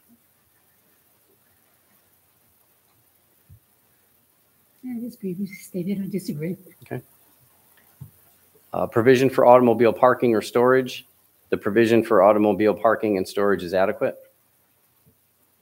Street capacity and use, the planning board recommends an actual traffic study on Ruffner Road to determine the full impacts of adding vehicles and intersections to this area.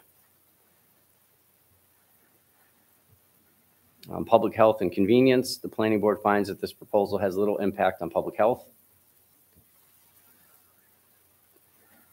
And preservation of general character of the neighborhood, as previously documented, the planning board finds that this proposal is contrary to the preservation of general character of the neighborhood. And I disagree with that statement as well. I think the buffering addresses that in a large part. Plus, it's R1 next to R1. It's same character. Okay. And the last item are additional findings. And the next item is the town designated engineer's most recent review letter. Yeah, I don't think we need to go through that. That's in the packet, so everybody has that. And obviously, the applicant gave us an update during the discussion period of this resolution. All the findings are summarized in the resolution from the different boards, Conservation Advisory Council, I believe the Tree Council, et cetera. So it's all in the package and available for the public to look at anytime. And it'll be with no modifications. Based on the vote, this will go forward, as written to the town board. Okay. Guess I'm going to take the vote unless anybody wants to make any statements before I call for the roll. Or you can make your statement after you vote. How's that? All right. All right. Mr. Henry, please call the roll. Mr. Laflamme. Aye. By the way, I'm sorry, but an aye vote is that the town, we recommend that the town board deny the special use permit. Thank you. Sorry. Mr. Khan. Aye. Mr. Darpino. Aye. Ms. Gold. Nay.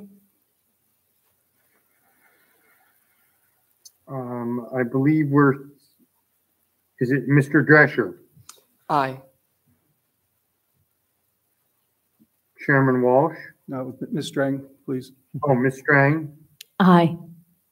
Chairman Walsh? No, and I'm going to at least give some comments why no. Along with Leslie, I have to agree that, it's R1. We're not giving direction to the applicant on what the future holds, but I am concerned what the future holds. And I think the average density development is more suitable than what could be developed there. And I think the thing we have to realize here is that this is preliminary. This is just a work in progress. We've got a lot of work ahead of us if the town board were to send this back to us with an approval. We still have a lot of engineering to do, and there's lots of things that could change. As we just discussed, traffic study needs to be done. We could end up, based on the SWIP, reducing the number of lots. We still have to go through the full subdivision approval process if it were to come back to us from the town board, which would include another public hearing. All right. I think we have an opportunity with the average density development to work through this and to continue to improve on it. Again, it's early in the process, and the full engineering hasn't been accomplished. One thing I think is also important is that we have not granted site plan or a sketch approval to this development. So this is basically just preliminary proposal by the applicant that we're utilizing to make the recommendation, but it's subject to change. All right. I think we have an opportunity about limiting future extensions of this subdivision, whether it be for the average density development and the roads. And I think we can condition that to prevent growth, at least from this location. And I think we have opportunities. I think the buffer is the key to minimizing the visual and the noise for the neighborhood, and that's not guaranteed. It's possible, but it's not guaranteed with other types of development, including R1 development. For those engineering issues that we have, they're going to need to be addressed, no matter what happens in the future. If this application were to go forward in a different application, such as an R1 development, we're still going to have to address all those concerns. And some of them could be showstoppers, like the length of the cul-de-sac. We don't have all the final details on whether that's suitable, whether the emergency access is going to be adequate. What's the recommendation? We haven't gotten that far.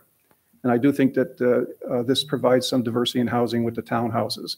If I understand things correctly, and Laura, you can correct me if I'm wrong, but I don't think there's anywhere in our zoning code that just allows a townhouse. Anywhere that a townhouse is proposed, it needs to have a side yard setback variance. So it needs to go to the zoning board of appeals unless it's probably with a PUD or an average density development. Those are the only places that we can have townhomes, and that's what this application is for.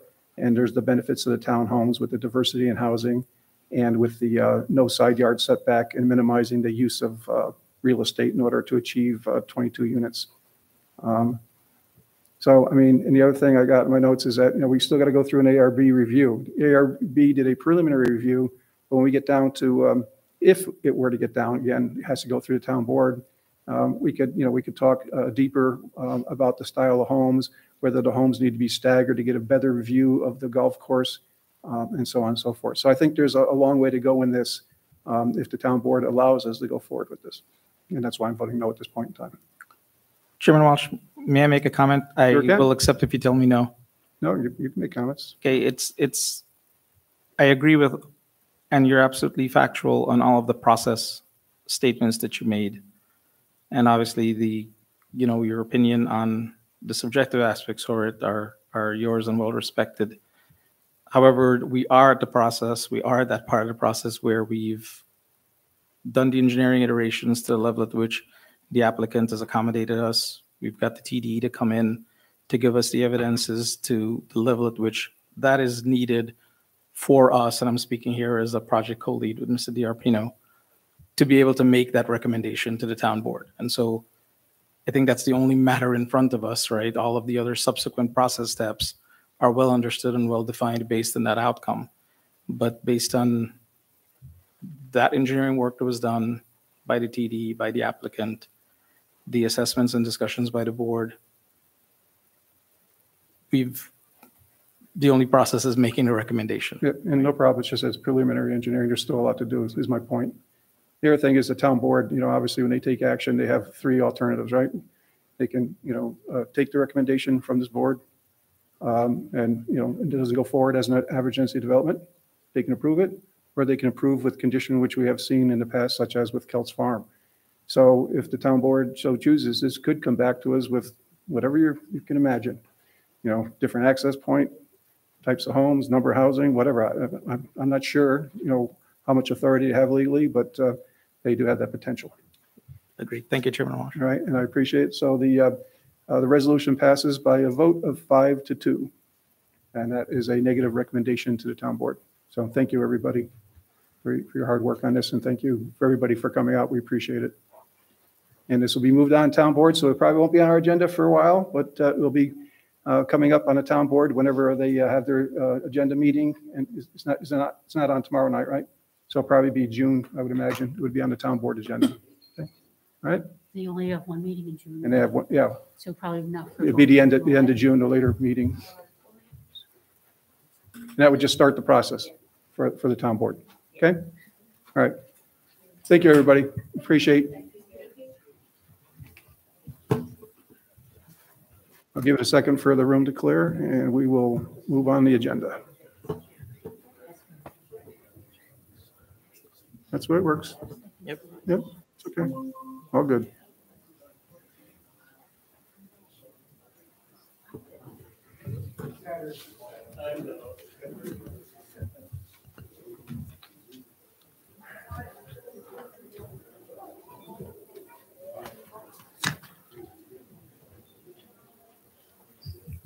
Okay, okay, so we're going to keep moving forward. Please, if you want to speak, close those doors and step outside the meeting room, please. All right, next up, we have no new business, and we'll move on to discussion item. The first discussion item being Antonia Park, Postonelli Drive, an application for approval of a plat plan for the minor subdivision to a lot minor subdivision lot line adjustment. And we have the applicant and the applicant's engineer, Mr. Steenberg, here. So I think, I know you've been working hard on this. I've seen a lot of the emails. So you could probably just give the board an update of what's been going on and where we're going forward. Brett Steenberg, engineer for the applicant. After the last meeting, Mr. Polsinelli went to his potential purchasers as was suggested by this board, to try to come up with, hey, listen, what's the footprint of the house that you're going to have on the property? They sent him back a footprint, which would be the largest house that they would potentially build. And we put that on the plan. It is a large footprint. It's over 4,000 square feet and has a 4-car garage to model our stormwater after. On top of that, we added an additional buffer for, hardscape around the house, which I've never actually done before in a drainage study, but we did it because we want to make sure that this board feels comfortable, that the residents feel comfortable, the neighbors feel comfortable with the potential design. Then we also took a look, and he spoke with them about, instead of having two 15-foot wide separate driveways with a grass strip between them, having one 18-foot wide, 9 foot on each property driveway most of the way before it splits to each house, which it reduces some of the impervious area, which is, to be honest with you, the most critical area is the driveway, because it's tough to pick up that water coming down. And we did that. And then we spent some time trying to coordinate a meeting with everyone, as some of you I know were on that doodle chain. We were never able to get a time to meet, so I picked up the phone to call Doug Cole to go through some of the technical issues. I went through the technical issues with him. I did explain to him the sensitivity, and I know probably staff has explained to him as well, the sensitivity of the drainage in this area, and wanted to make sure that he was on board with, doing what he needed to do for the review. At that point, I went back, I redesigned the system slightly. Same concept, but slight redesign, rotating the basins a little bit, increased the size of the basins, added another 6 inches of stone in it. It's 4.5 feet now instead of 4. And to see just how much of, when we start looking at these rainfall events, what we could pick up. Now, as we talked about before, there's typically 2 design points that you look at. You have your overbank flood protection, which is your 10-year storm, and that's DEC's overbank flood protection numbers. And then you have your extreme flood protection, which is your 100-year storm. Typically, when you design your primary outlet to control the overbank flood protection. So, and then you have an emergency overflow for those extreme flood events. That's what we proposed in this particular layout. And then in keeping with that, I spent a lot of time thinking maintenance, because that was another concern by this board, was how is this going to be maintained? And looking at the different variations of, okay, if I'm a homeowner, what do I really want to maintain? So what we ended up doing, instead of having a closed system, and I know in Doug's initial email, he had, why don't you use dry swales? The slopes are too steep for dry swales. Why am I not just using swales along the side of the driveway? Because swales can overtop. You see it everywhere. You can see it on Rosendale Road when we get a gully wash or thunderstorm. It overtops the inlet structure, goes over the road. So what I'm proposing are stone trenches along the side of the road. You pitch actually, this one's not taking any driveway drainage. The reason we have that is because we have to control all this runoff coming off the side of the hill. We've got to pick that up somehow to try to, so this system actually ends up a little bit bigger, even though all the driveway drainage goes into this system. And a stone trench on either side. That stone trench is a continuous inlet structure. I love them because when you put water into stone, it doesn't flow on top of it, it goes down. And even if the stone gets clogged here, it's clear further down. That being said, we have designed the system with a maintenance protection, which is 3 inches of river stone, decorative river stone, to make it so that it doesn't look like you have, number 3 crushed stone at the edge of your driveway all the time. Layer of filter fabric that prevents sediment from getting down into that. If that ever needs to be maintained, it's very easy. I've done it numerous times. I couldn't even tell you, on French drains, because people like it because they can pull back the stone or pull back the fabric, clean the stone, put fabric back down, put new stone down, if it ever becomes clogged. But again, this is a continuous inlet structure. I don't foresee in my lifetime, unless there's some extraneous circumstances where that would ever actually become clogged, where it wouldn't take the water to the structure that it needs to take it to.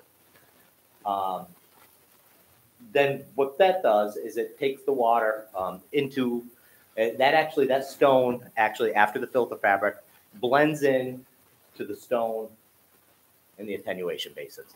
So basically any water that ends up in that filter fabric goes into that attenuation basin. Do you happen to have those sketches I sent over on Saturday morning? Because I think those show it the best.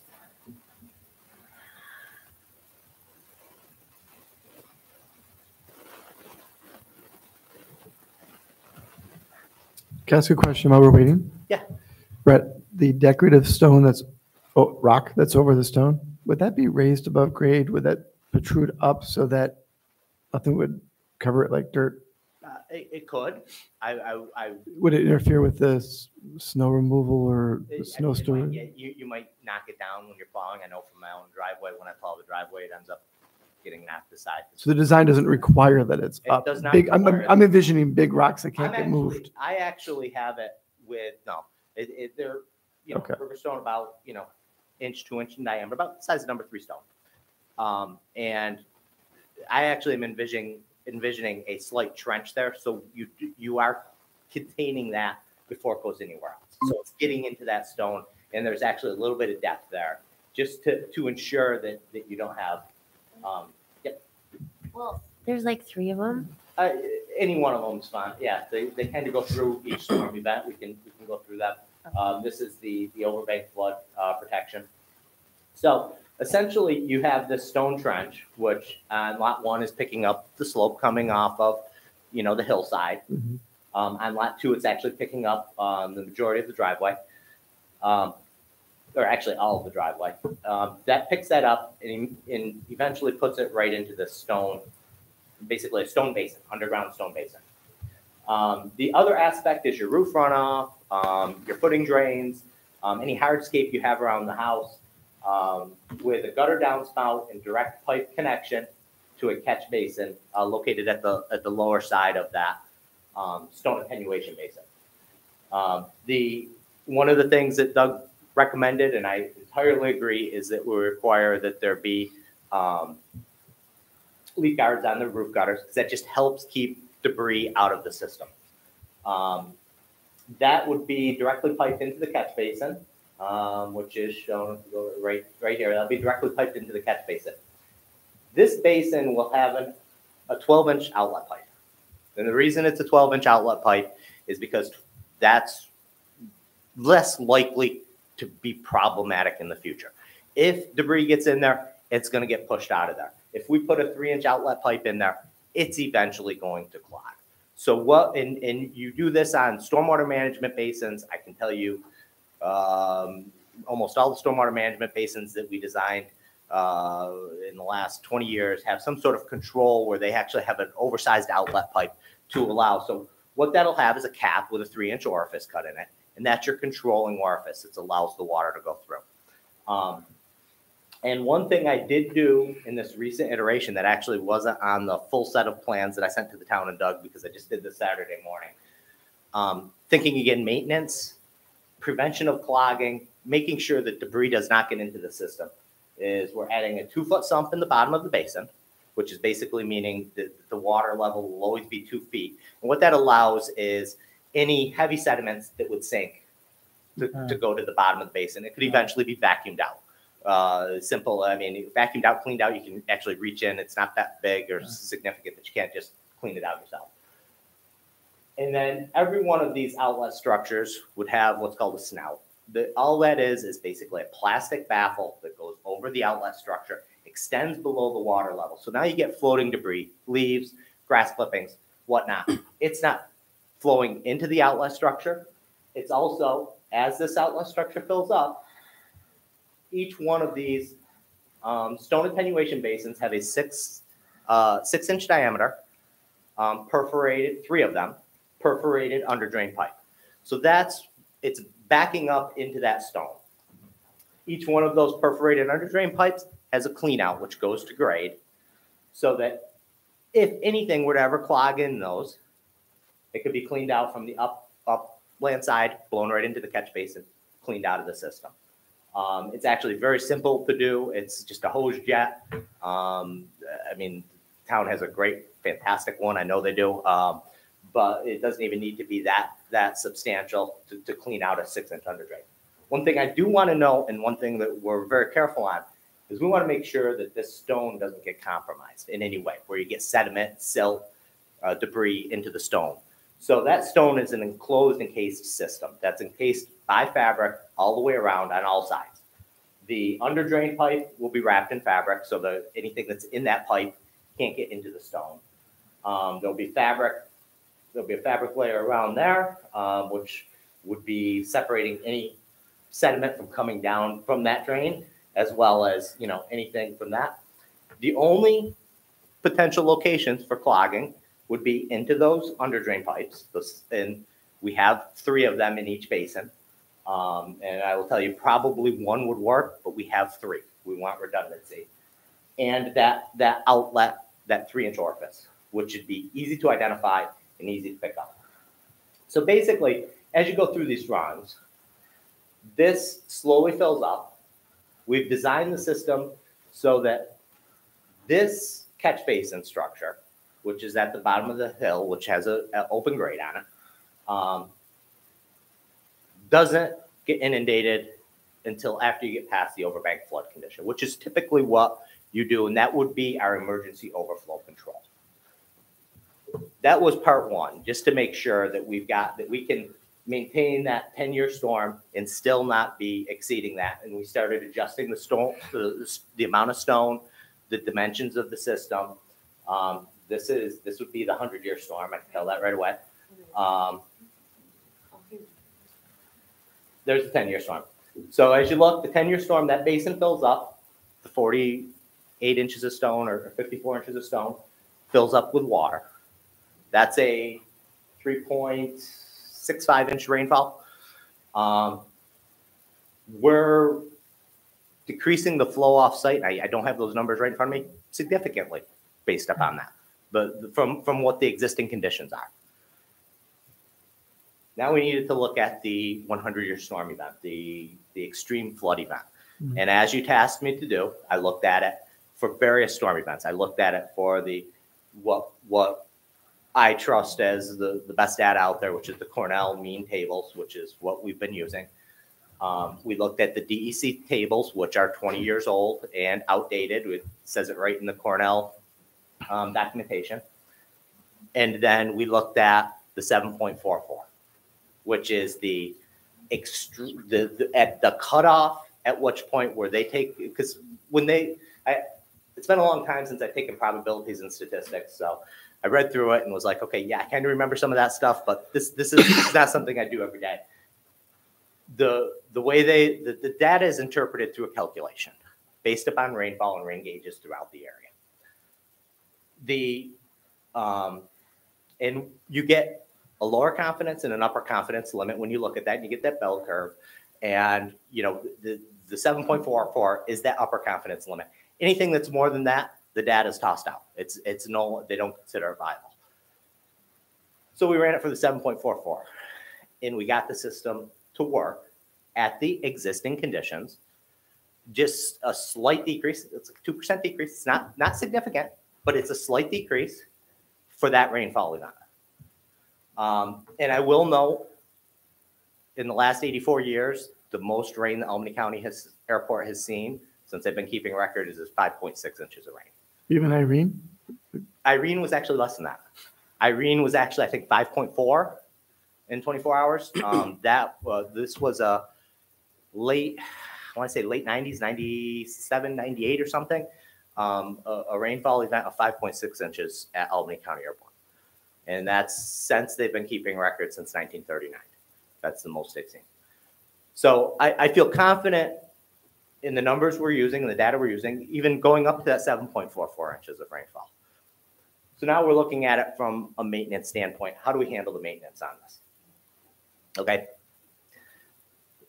I've already talked a lot about the safety factors we've put in there, the snout, the 3 under drain pipes, the filter fabric around the whole system, the leaf guards to try to reduce any potential for contamination to the system.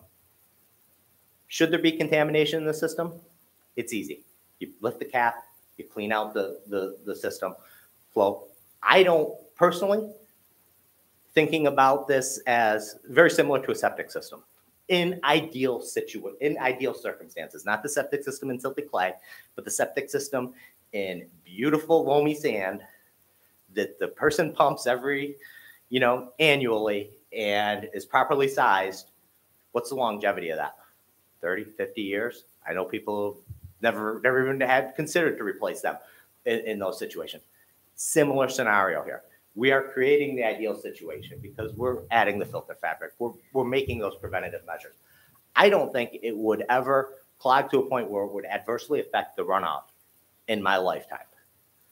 However, we will know in the operation maintenance manual that they're to be cleaned every 10 years, that basically those under drain pipes will be cleaned out every 10 years. I think probably annually, the homeowner go down, pull the cover on that basin, take a look in that basin, make sure that the sediment hasn't built up in that basin. You don't know. The yard clippings, it's going to get in there. It's going to sink to the bottom. That stuff gets cleaned out. We're trying to keep it away. It's actually in a stone area so that you're not going to get a lot of yard clippings, but it happens. You may get a few leaves in there, but probably not a lot because of the way the system's designed. It's not an open swale that tends to convey the leaves. And so we'll add that in to the operations and maintenance manual. I did call around to another municipality who has a lot of on-site residential stormwater applications. How do you handle this? Every single one of them is a deed restriction. And I know this, I actually have a 2-lot subdivision in Colony right now. It's to be deed restricted. They have some dry swales, they have some, and actually they have a runoff concern as well as a water quality concern. They're handling it as a deed restriction. I know Colony has also lots with rain gardens on them. They handle it with deed restrictions. Reviewing New York State DEC's documentation. I didn't actually speak with Dave Gasper. It was on my list of people to call and I didn't get around to it. But they require deed restrictions. If this were a DEC permittable system, that's how it would be handled if it were on private property. New York State DEC stormwater management practice is to be deed restricted for maintenance purposes. So I feel confident that that's the best mechanism to ultimately ensure the maintenance of this system.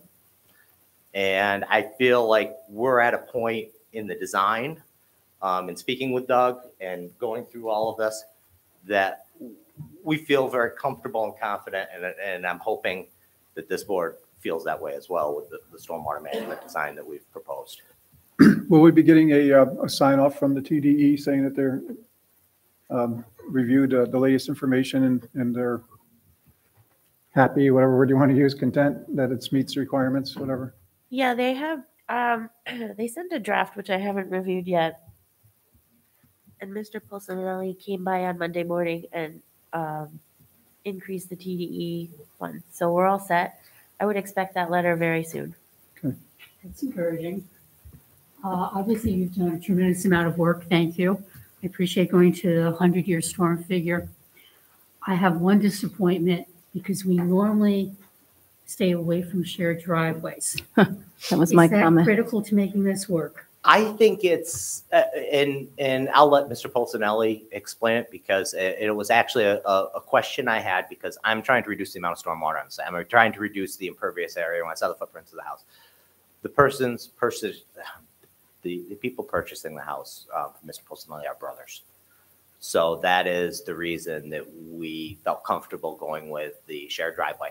I did widen it from what a typical 16-foot driveway would be to 18 feet so that each person had at least 9 feet on their property line should somebody decide to put a block wall up between it, which I've seen on the internet from time to time. I don't anticipate that to happen. I understand your concern. I try to stay away from them initially as possible, but then you look at DEC's recommendations and their share the driveways as much as possible, reduce the width of the driveways, reduce the length of the driveways as much as possible. So we're kind of fighting what works in the real world versus what works. And I think we're actually at a good compromise with that, and being that the purchase are okay with that. They're purchasing the lots for themselves to build it, to reside there. I don't know if it's still the law, but it was the law that you actually could not put a fence or a wall There on may it. be, there may be. I just see these horror stories on the internet all the time that, Other states allow it, I know. yeah, so, but I actually grew up with a shared driveway. It actually was great. We had an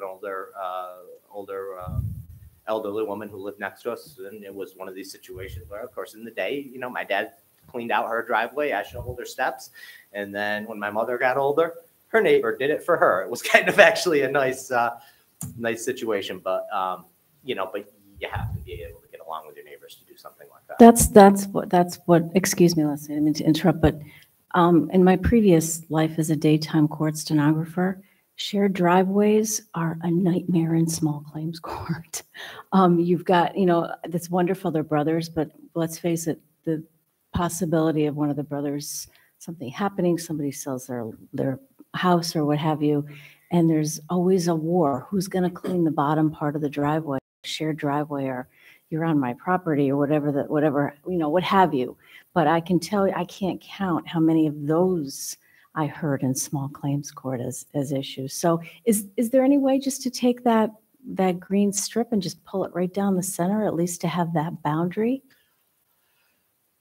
We could do that. What I could do is increase the width to 10 feet, put a stone strip down the center. I mean, I know it sounds menial, but I think it would. What'll end up happening is probably they'll end up paving it over and making it one driveway, just knowing that they're brothers. Which at would, the end of the day, which would defeat the purpose. would defeat the Yeah. purpose. But if it was deed restricted, then that couldn't happen, correct? That is correct. Is there going to be a shared agreement, even though they're brothers, in case, you know, 20 years from now, they downsize? They downsize. I don't know. Any thoughts on that, Fred? I have a 600-foot driveway in my own house, and it's nowhere near 18 feet. So I would say keep the same pavement width, have a separation between the two driveways of 2 feet, and then you've got two separate driveways, but the same pavement width, so your calculations are all the same. Yeah, we can do that. We can keep doing this. Yeah. Yeah, so whatever's easier, because I understand where you're at. We can certainly do that. You don't need a driveway. Yeah, just to make it objective, if you were to do what Mr. Paulsonelli suggested based on the prompting from the planning board, nothing changes in your calculations, right? Nothing would change in the calculation. Yeah, so I'd recommend then that We could do that's that. the better way to go. We can't leave it up to, and obviously, you know, the town will, if people want to pave over their stone in the driveway, well, there'll be a town building department problem. In the width of Paulsonelli can accommodate the two? Yes, it could. Actually, we had 2 15-foot driveways coming out. Yeah, 2 was always there originally, which Yeah. is, yeah. And I'm strictly coming from, you know, agreement with Ms. Gold that in our planning principles, right, the shared driveway is, regardless of, they could be brothers forever and love each other, but at the end of the day, we have to do what makes sense for the town. Understood. That's As long as it doesn't change your calculations, that was a key thing. If it changes the calculations, we'll make the necessary changes accordingly, but I will run that through, because I do want to make them at least 10 feet. Okay. 9 feet's a little narrow. I'll make them 10 feet with a 2-foot separation distance. That extra foot likely won't change anything. We've got a little bit of buffer, especially on the one that's taking all the driveway drainage, so I don't anticipate a problem. I just haven't run the numbers after that. And in between will be permeable, but drivable if necessary. Yes. Yeah, Perfect. it'll be like probably a Riverstone center strip. So they'll both be pitched inward. No, actually, I'm probably going to pitch them both towards that other, to keep that on the outbound side. Or you're still going to keep the I wanna second keep on the that outbound side? Side from a drainage standpoint, Yep. because it works that way, and I don't want to have that. But because what's going to happen is that stone strip's going to be straddling the property line, and if that's an integral part of the stormwater management system, now we're talking about No, yeah, the ownership and maintenance of that. So I don't want to get into that. Let's keep it one, and we'll just pitch it in that direction. Yeah, you need to make sure the water you're planning to go to your areas need to go to the retention Exactly. areas. Yeah, you don't want to go in somewhere else. No. it's No, good. I agree. Further, as Ms. Gold said, I do appreciate the engineering rigor and openness that you did here. I mean, you know, and we've talked about it before in this planning board, and, you know, Laura and I had a conversation about it too. As far as I'm concerned, I think for this development, the application in front of us, I think this is more than adequate and in response to what we look for. Clearly, I think the message back to the town is, you know, the next time someone comes up in this area, which it's still open for, right? We really need to look at the town being able to, you know, permanently fix the railroad, the Santonia Drive area, Vincenzo's area, right? We got to do something at the town level, right? I would expect another application comes before us in this vicinity. I absolutely agree with you, Mr. Cotton. One thing I would love to see is that there's a maintenance spring and fall on that culvert, because I think that's in almost every issue I've run into where we've had flooding. I'm not even talking about just here. I've got a Popeye's restaurant going in Kirk, New York that I have to go to tomorrow. They had a flooding issue. A mattress got in the big culvert pipe and clogged the culvert pipe. Maintenance of culverts and drainage ways is key to, and that's why, you know, I spent so much time thinking about various things that we could do to reduce the maintenance. That one culvert, I think, looking back, what I've heard is that it was clogged. It does. It happens, and that's what you know. I think that would be a good start. And then looking, you know, like you said, who knows with additional developments. But And as far as maintenance goes for the system you showed us, is it something that a homeowner could do portions of, or would they always have to get someone? no, actually, as far as the annual maintenance with the catch basin, that's easy. It's with the catch basin, go down, clean out, make sure everything's operating properly. If they were to notice that the water wasn't backing up into the system as designed, which would be pretty easy to notice because it's going to start to flood that basin pretty quickly, then they could get it's a sewer jet company. The same thing you do when your septic system clogs up for the first time.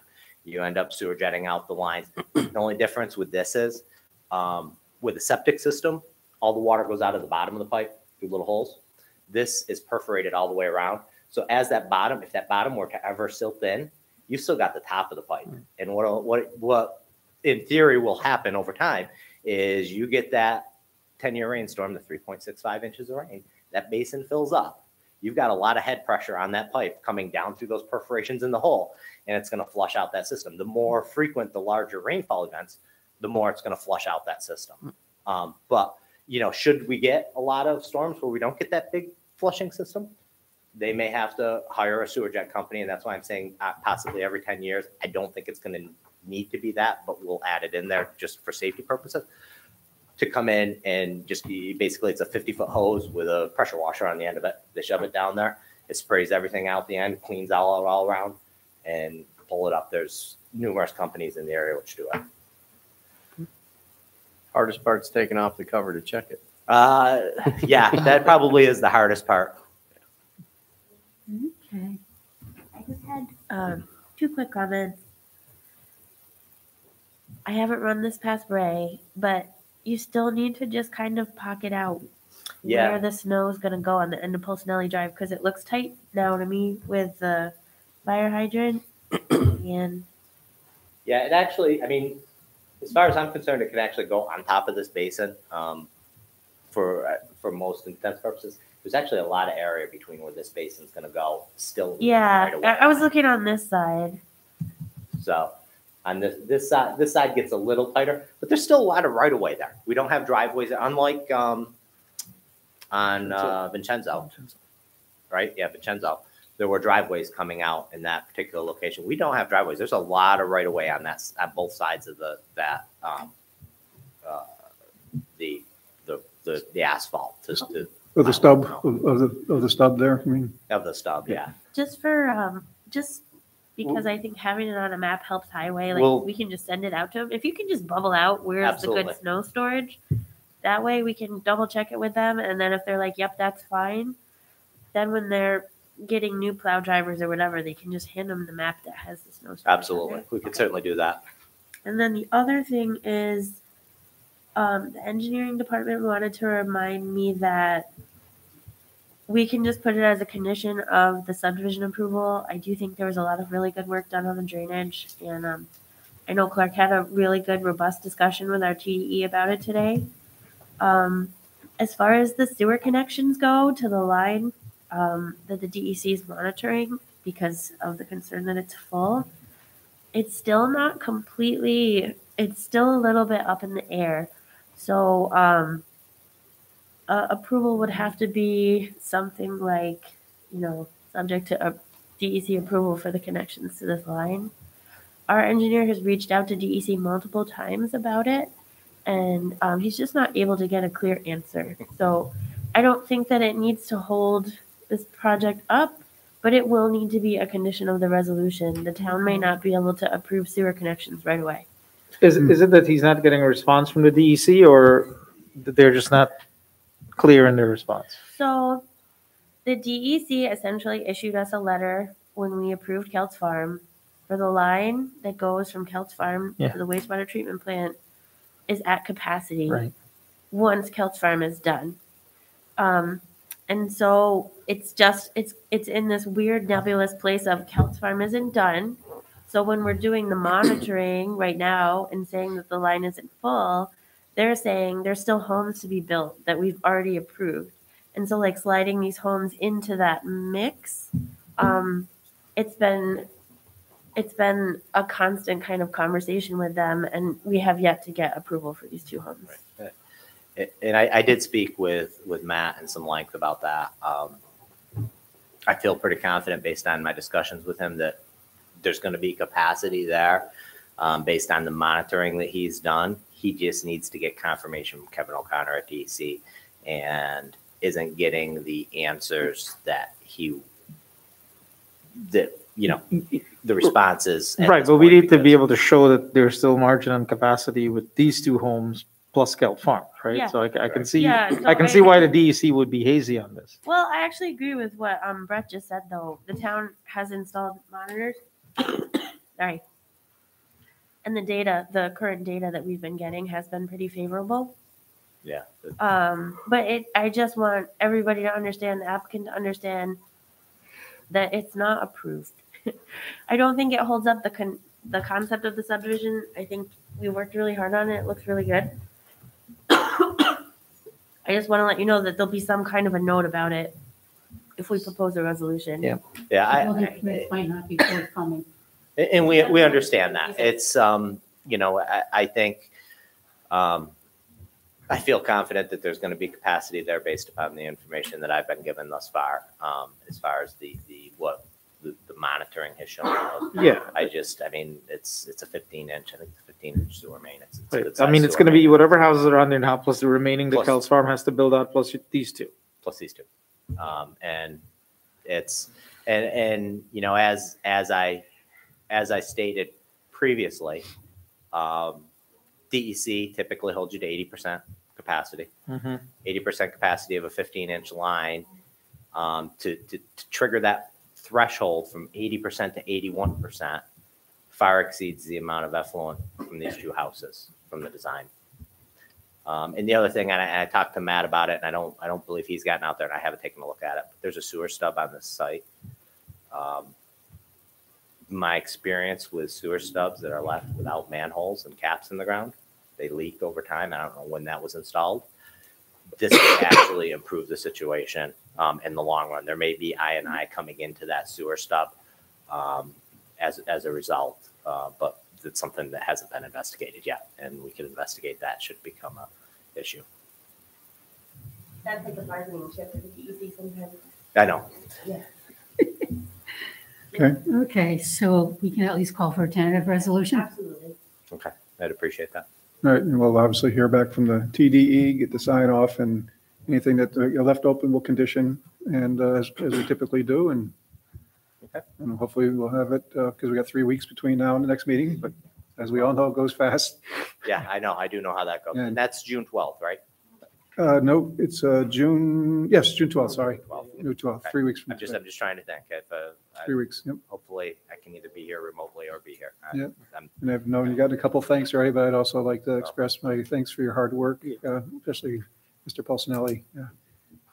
It's gone above, beyond my view, and we appreciate it, and good project. Sounds good. Balance between the town and the neighbors, as well as the homeowners. Hmm. I think we've got a pretty good balance here. Yep. Well, you hired a good engineer, Mr. Falsanelli, so. Yep, you did. I do appreciate that. Yeah, thank you. Thank Okay. you very much. Tentative Appreciate tentative resolution for the next meeting. Sounds good. Appreciate your time this evening and look forward to seeing you on the 12th. Okay. Thank you. Have a good night. All right, that's it for discussion items, and we'll move right into reports to the planning department. Do you have anything, Laura or Mr. Henry? I sent it out in an email, but just a reminder, the second meeting in June has to be canceled due to early voting. And there isn't a way to reschedule it. Just by the way that our meetings fall, it would make 2 meetings fall within a week, which just isn't enough turnaround for the planning department to put together a meeting. So the June 12th meeting is actually the only meeting we have in June. I'm sure everybody's very disappointed. And yeah, I can cope. I'm sadly traveling to Alaska because we have no night meetings. So that's June 26th is canceled. Yeah, the Yeah. June 26th. Yeah, the only meeting in June is June 12th. Yep. All right. Or is that before or after the town board meeting? So June 12th? it actually does not interfere with the town board meeting, I believe. The agenda meeting's before the early voting, and the regular meeting is actually just as it closes, so. Okay. All righty. Or potentially they just move their meeting to Thursday. It's very, very close. We're just not able to reschedule ours. Okay, anything else for reports, Clark or Laura? No? All right, for commission business, any comments or questions of the planning department or?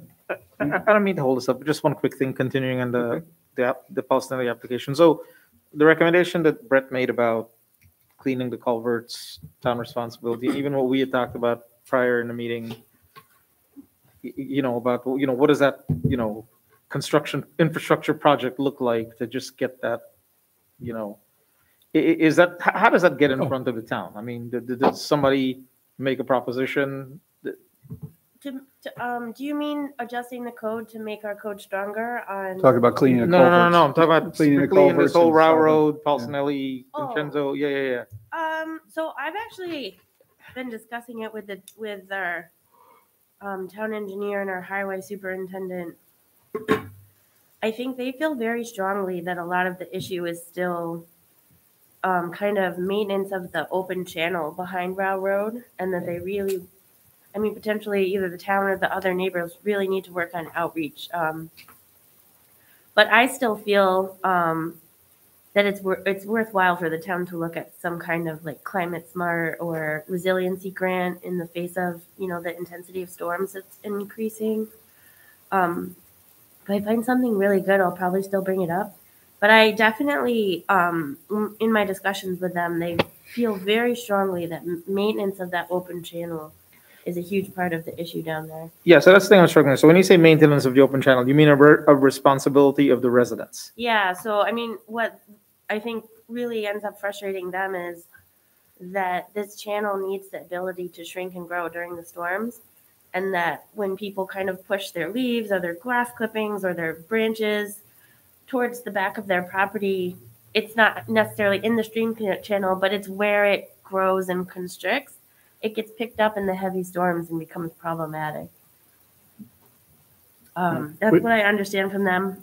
I still feel like if I can, if there's things that we can do, through climate resiliency grants or something like that, I'd still like to explore them. But I do want to reiterate, I was even talking to them about this morning, that they stress to me maintenance, private property maintenance a lot.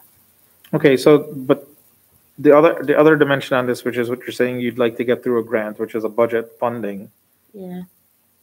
Would we then re-engineer that open channel to remove that burden from residents or? Well, what I would like to see is, I think, outreach for maintenance can kind of occur generally. One thing that I did hear one of the residents say, which I don't think the town has verified, is that kind of almost regardless of maintenance, when they were on the other side of that culvert, the water was coming out full. I think he said that here a couple times. And so if it's coming out full on the other side, then it's not a clogging issue. Right. That's a lot of water that's coming out. So to me, that's what I would like to look at. They can kind of work at the maintenance side. If I can work from from where the water's coming out full. I mean, essentially all the way to Mohawk, because again, we've said this, you can't upsize one culvert because then you're just transferring the water from one problem. Moving the problem area down to the next and, point. Yep. You know, Yeah. the one area that kind of knows how to deal with it, knows how to deal with it. So you really have to look at it from there all the way to the Right, so that brings me back to the original. And so in the absence of any grants, et cetera, to put this in front of the town board to approve something like this for funding. I think the mechanism would be to go through the highway committee and discuss it as a capital project and get it put in the budget. Yeah. So like, so you have to just come to the highway committee and, so who makes that proposition to the highway committee? Like, can one of us show up or a resident show up or? I mean, those committees are always public. The residents can certainly show up. We're getting a little bit outside of my Understood. box, how that works. But I mean, typically, when those public meetings are happening, when the highway is talking about its future projects for the next year, during those budget hearings, it's a really good time to say, hey, this is a big problem. Can we set aside some now? Can we set aside some later? And that's when they really review it and look at it. They can't just take it out of an operating budget, but during the budget hearings, that's typically where you would look at funding some long-term projects. Okay, thank you. Yeah. And if I'm saying something, that's my understanding of how it works, because planning doesn't really do any of those big long-term projects like that. It's the highway committee. Okay, any other comments or questions for anybody or planning department, legal, anything? I had a couple things. Okay. One of the things I wanted to do, working, from the planning board perspective with the planning department, is maybe establish a deadline for applicants getting information in so that we can get the agendas out. I'm not specifically calling out any specific applicant, but there's a balance between what we do to try to be accommodating and also getting a lot of information within a 2-week period, sometimes 3-week period. Sometimes it's good intentions by the applicants to try to get additional information, whether it's the rendering or like what Brett brought today, I think is extremely helpful. That's a good additional piece of information. It would have been great to see it as part of the package, but again, he presented it very well. And the other times, I think it's just timing on the applicant. So, I mean, I don't know what it takes for the planning department if they have an internal thing they want to talk about and then maybe come back. And it would be nice to just see that hard deadline put on there so that it's publicly known and all the applicants are all working under the same thing. And it would give us also some internal time to do things if necessary. Yep.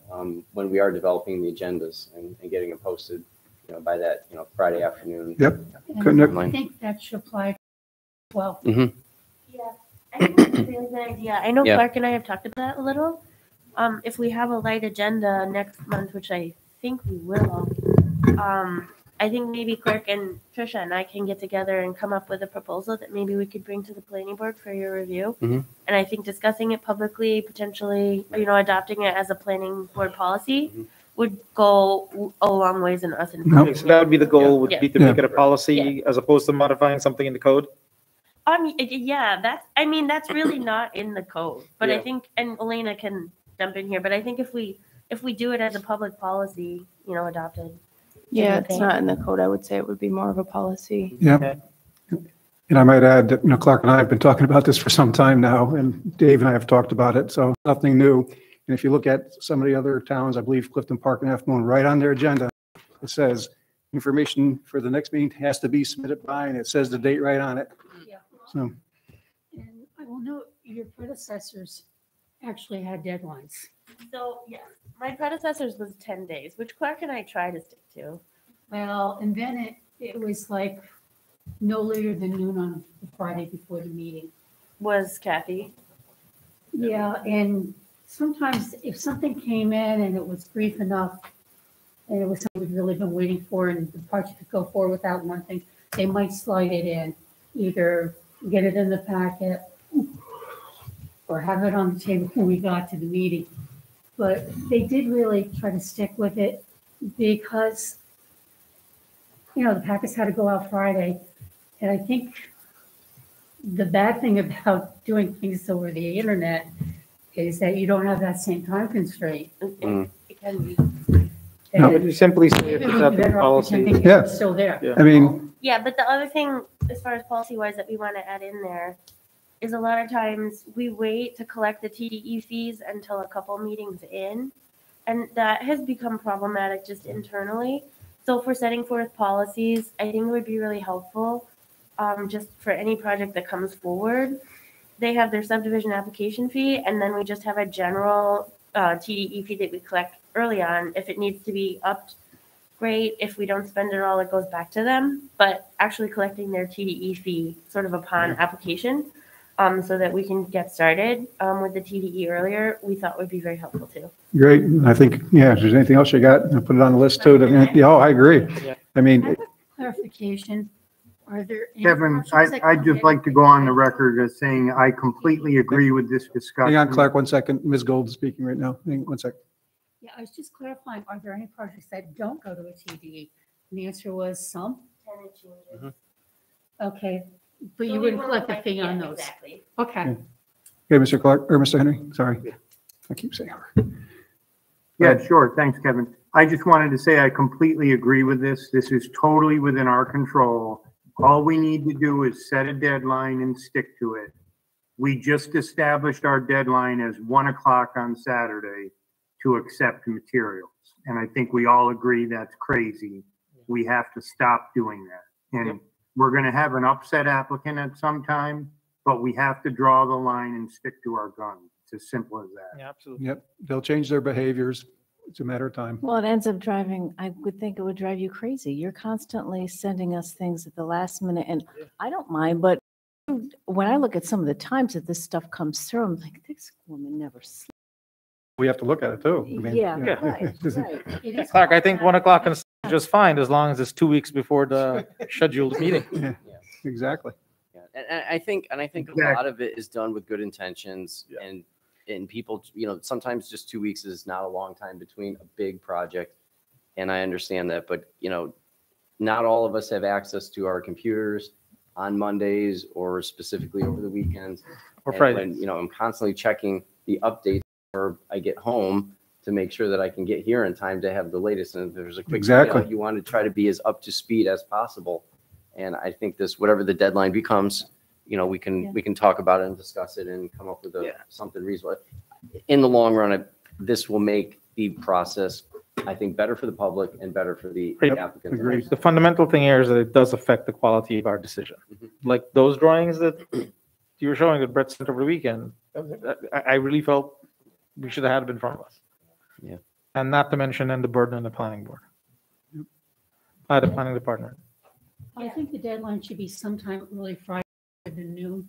Yeah. And I would go with, what you and Clark and whoever work out. Yeah, and maybe just to follow up on what Chairman Walsh had said, is we don't accept that data anymore. But if, for instance, Brett had those drawings, would he be allowed to show them at the meeting? If they weren't in the packet, do we not allow? I think he could talk about them, but we can't utilize it in any decision because we haven't had a chance to validate or review it. That's all. So if that data that they present as an update potentially impacts the decision and the decision is scheduled, we just have to wait on the decision. Exactly. Yeah. And I do think Friday before the meeting is still too tight. I think I think she's actually saying the. yes. Oh, yeah. 10 days No. before. The Friday before the meeting. Yes, a week What I before. had in mind. Oh, 'Cause yeah. that's what we've always It's like 10 done. days, yeah. That's right. It's a week. We're saying 10 days. Yeah, a week plus a couple days, right? So that's like, okay. So it'd be the Friday. So this, yeah. Yeah. Yeah. Like the Friday before the Friday that the packet. Exactly. Right. Yeah. I think that's a little too soon for me, but.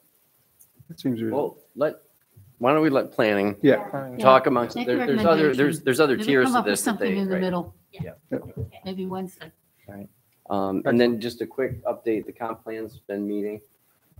Just looking for a new zoning board. I'm burning through those guys real quick.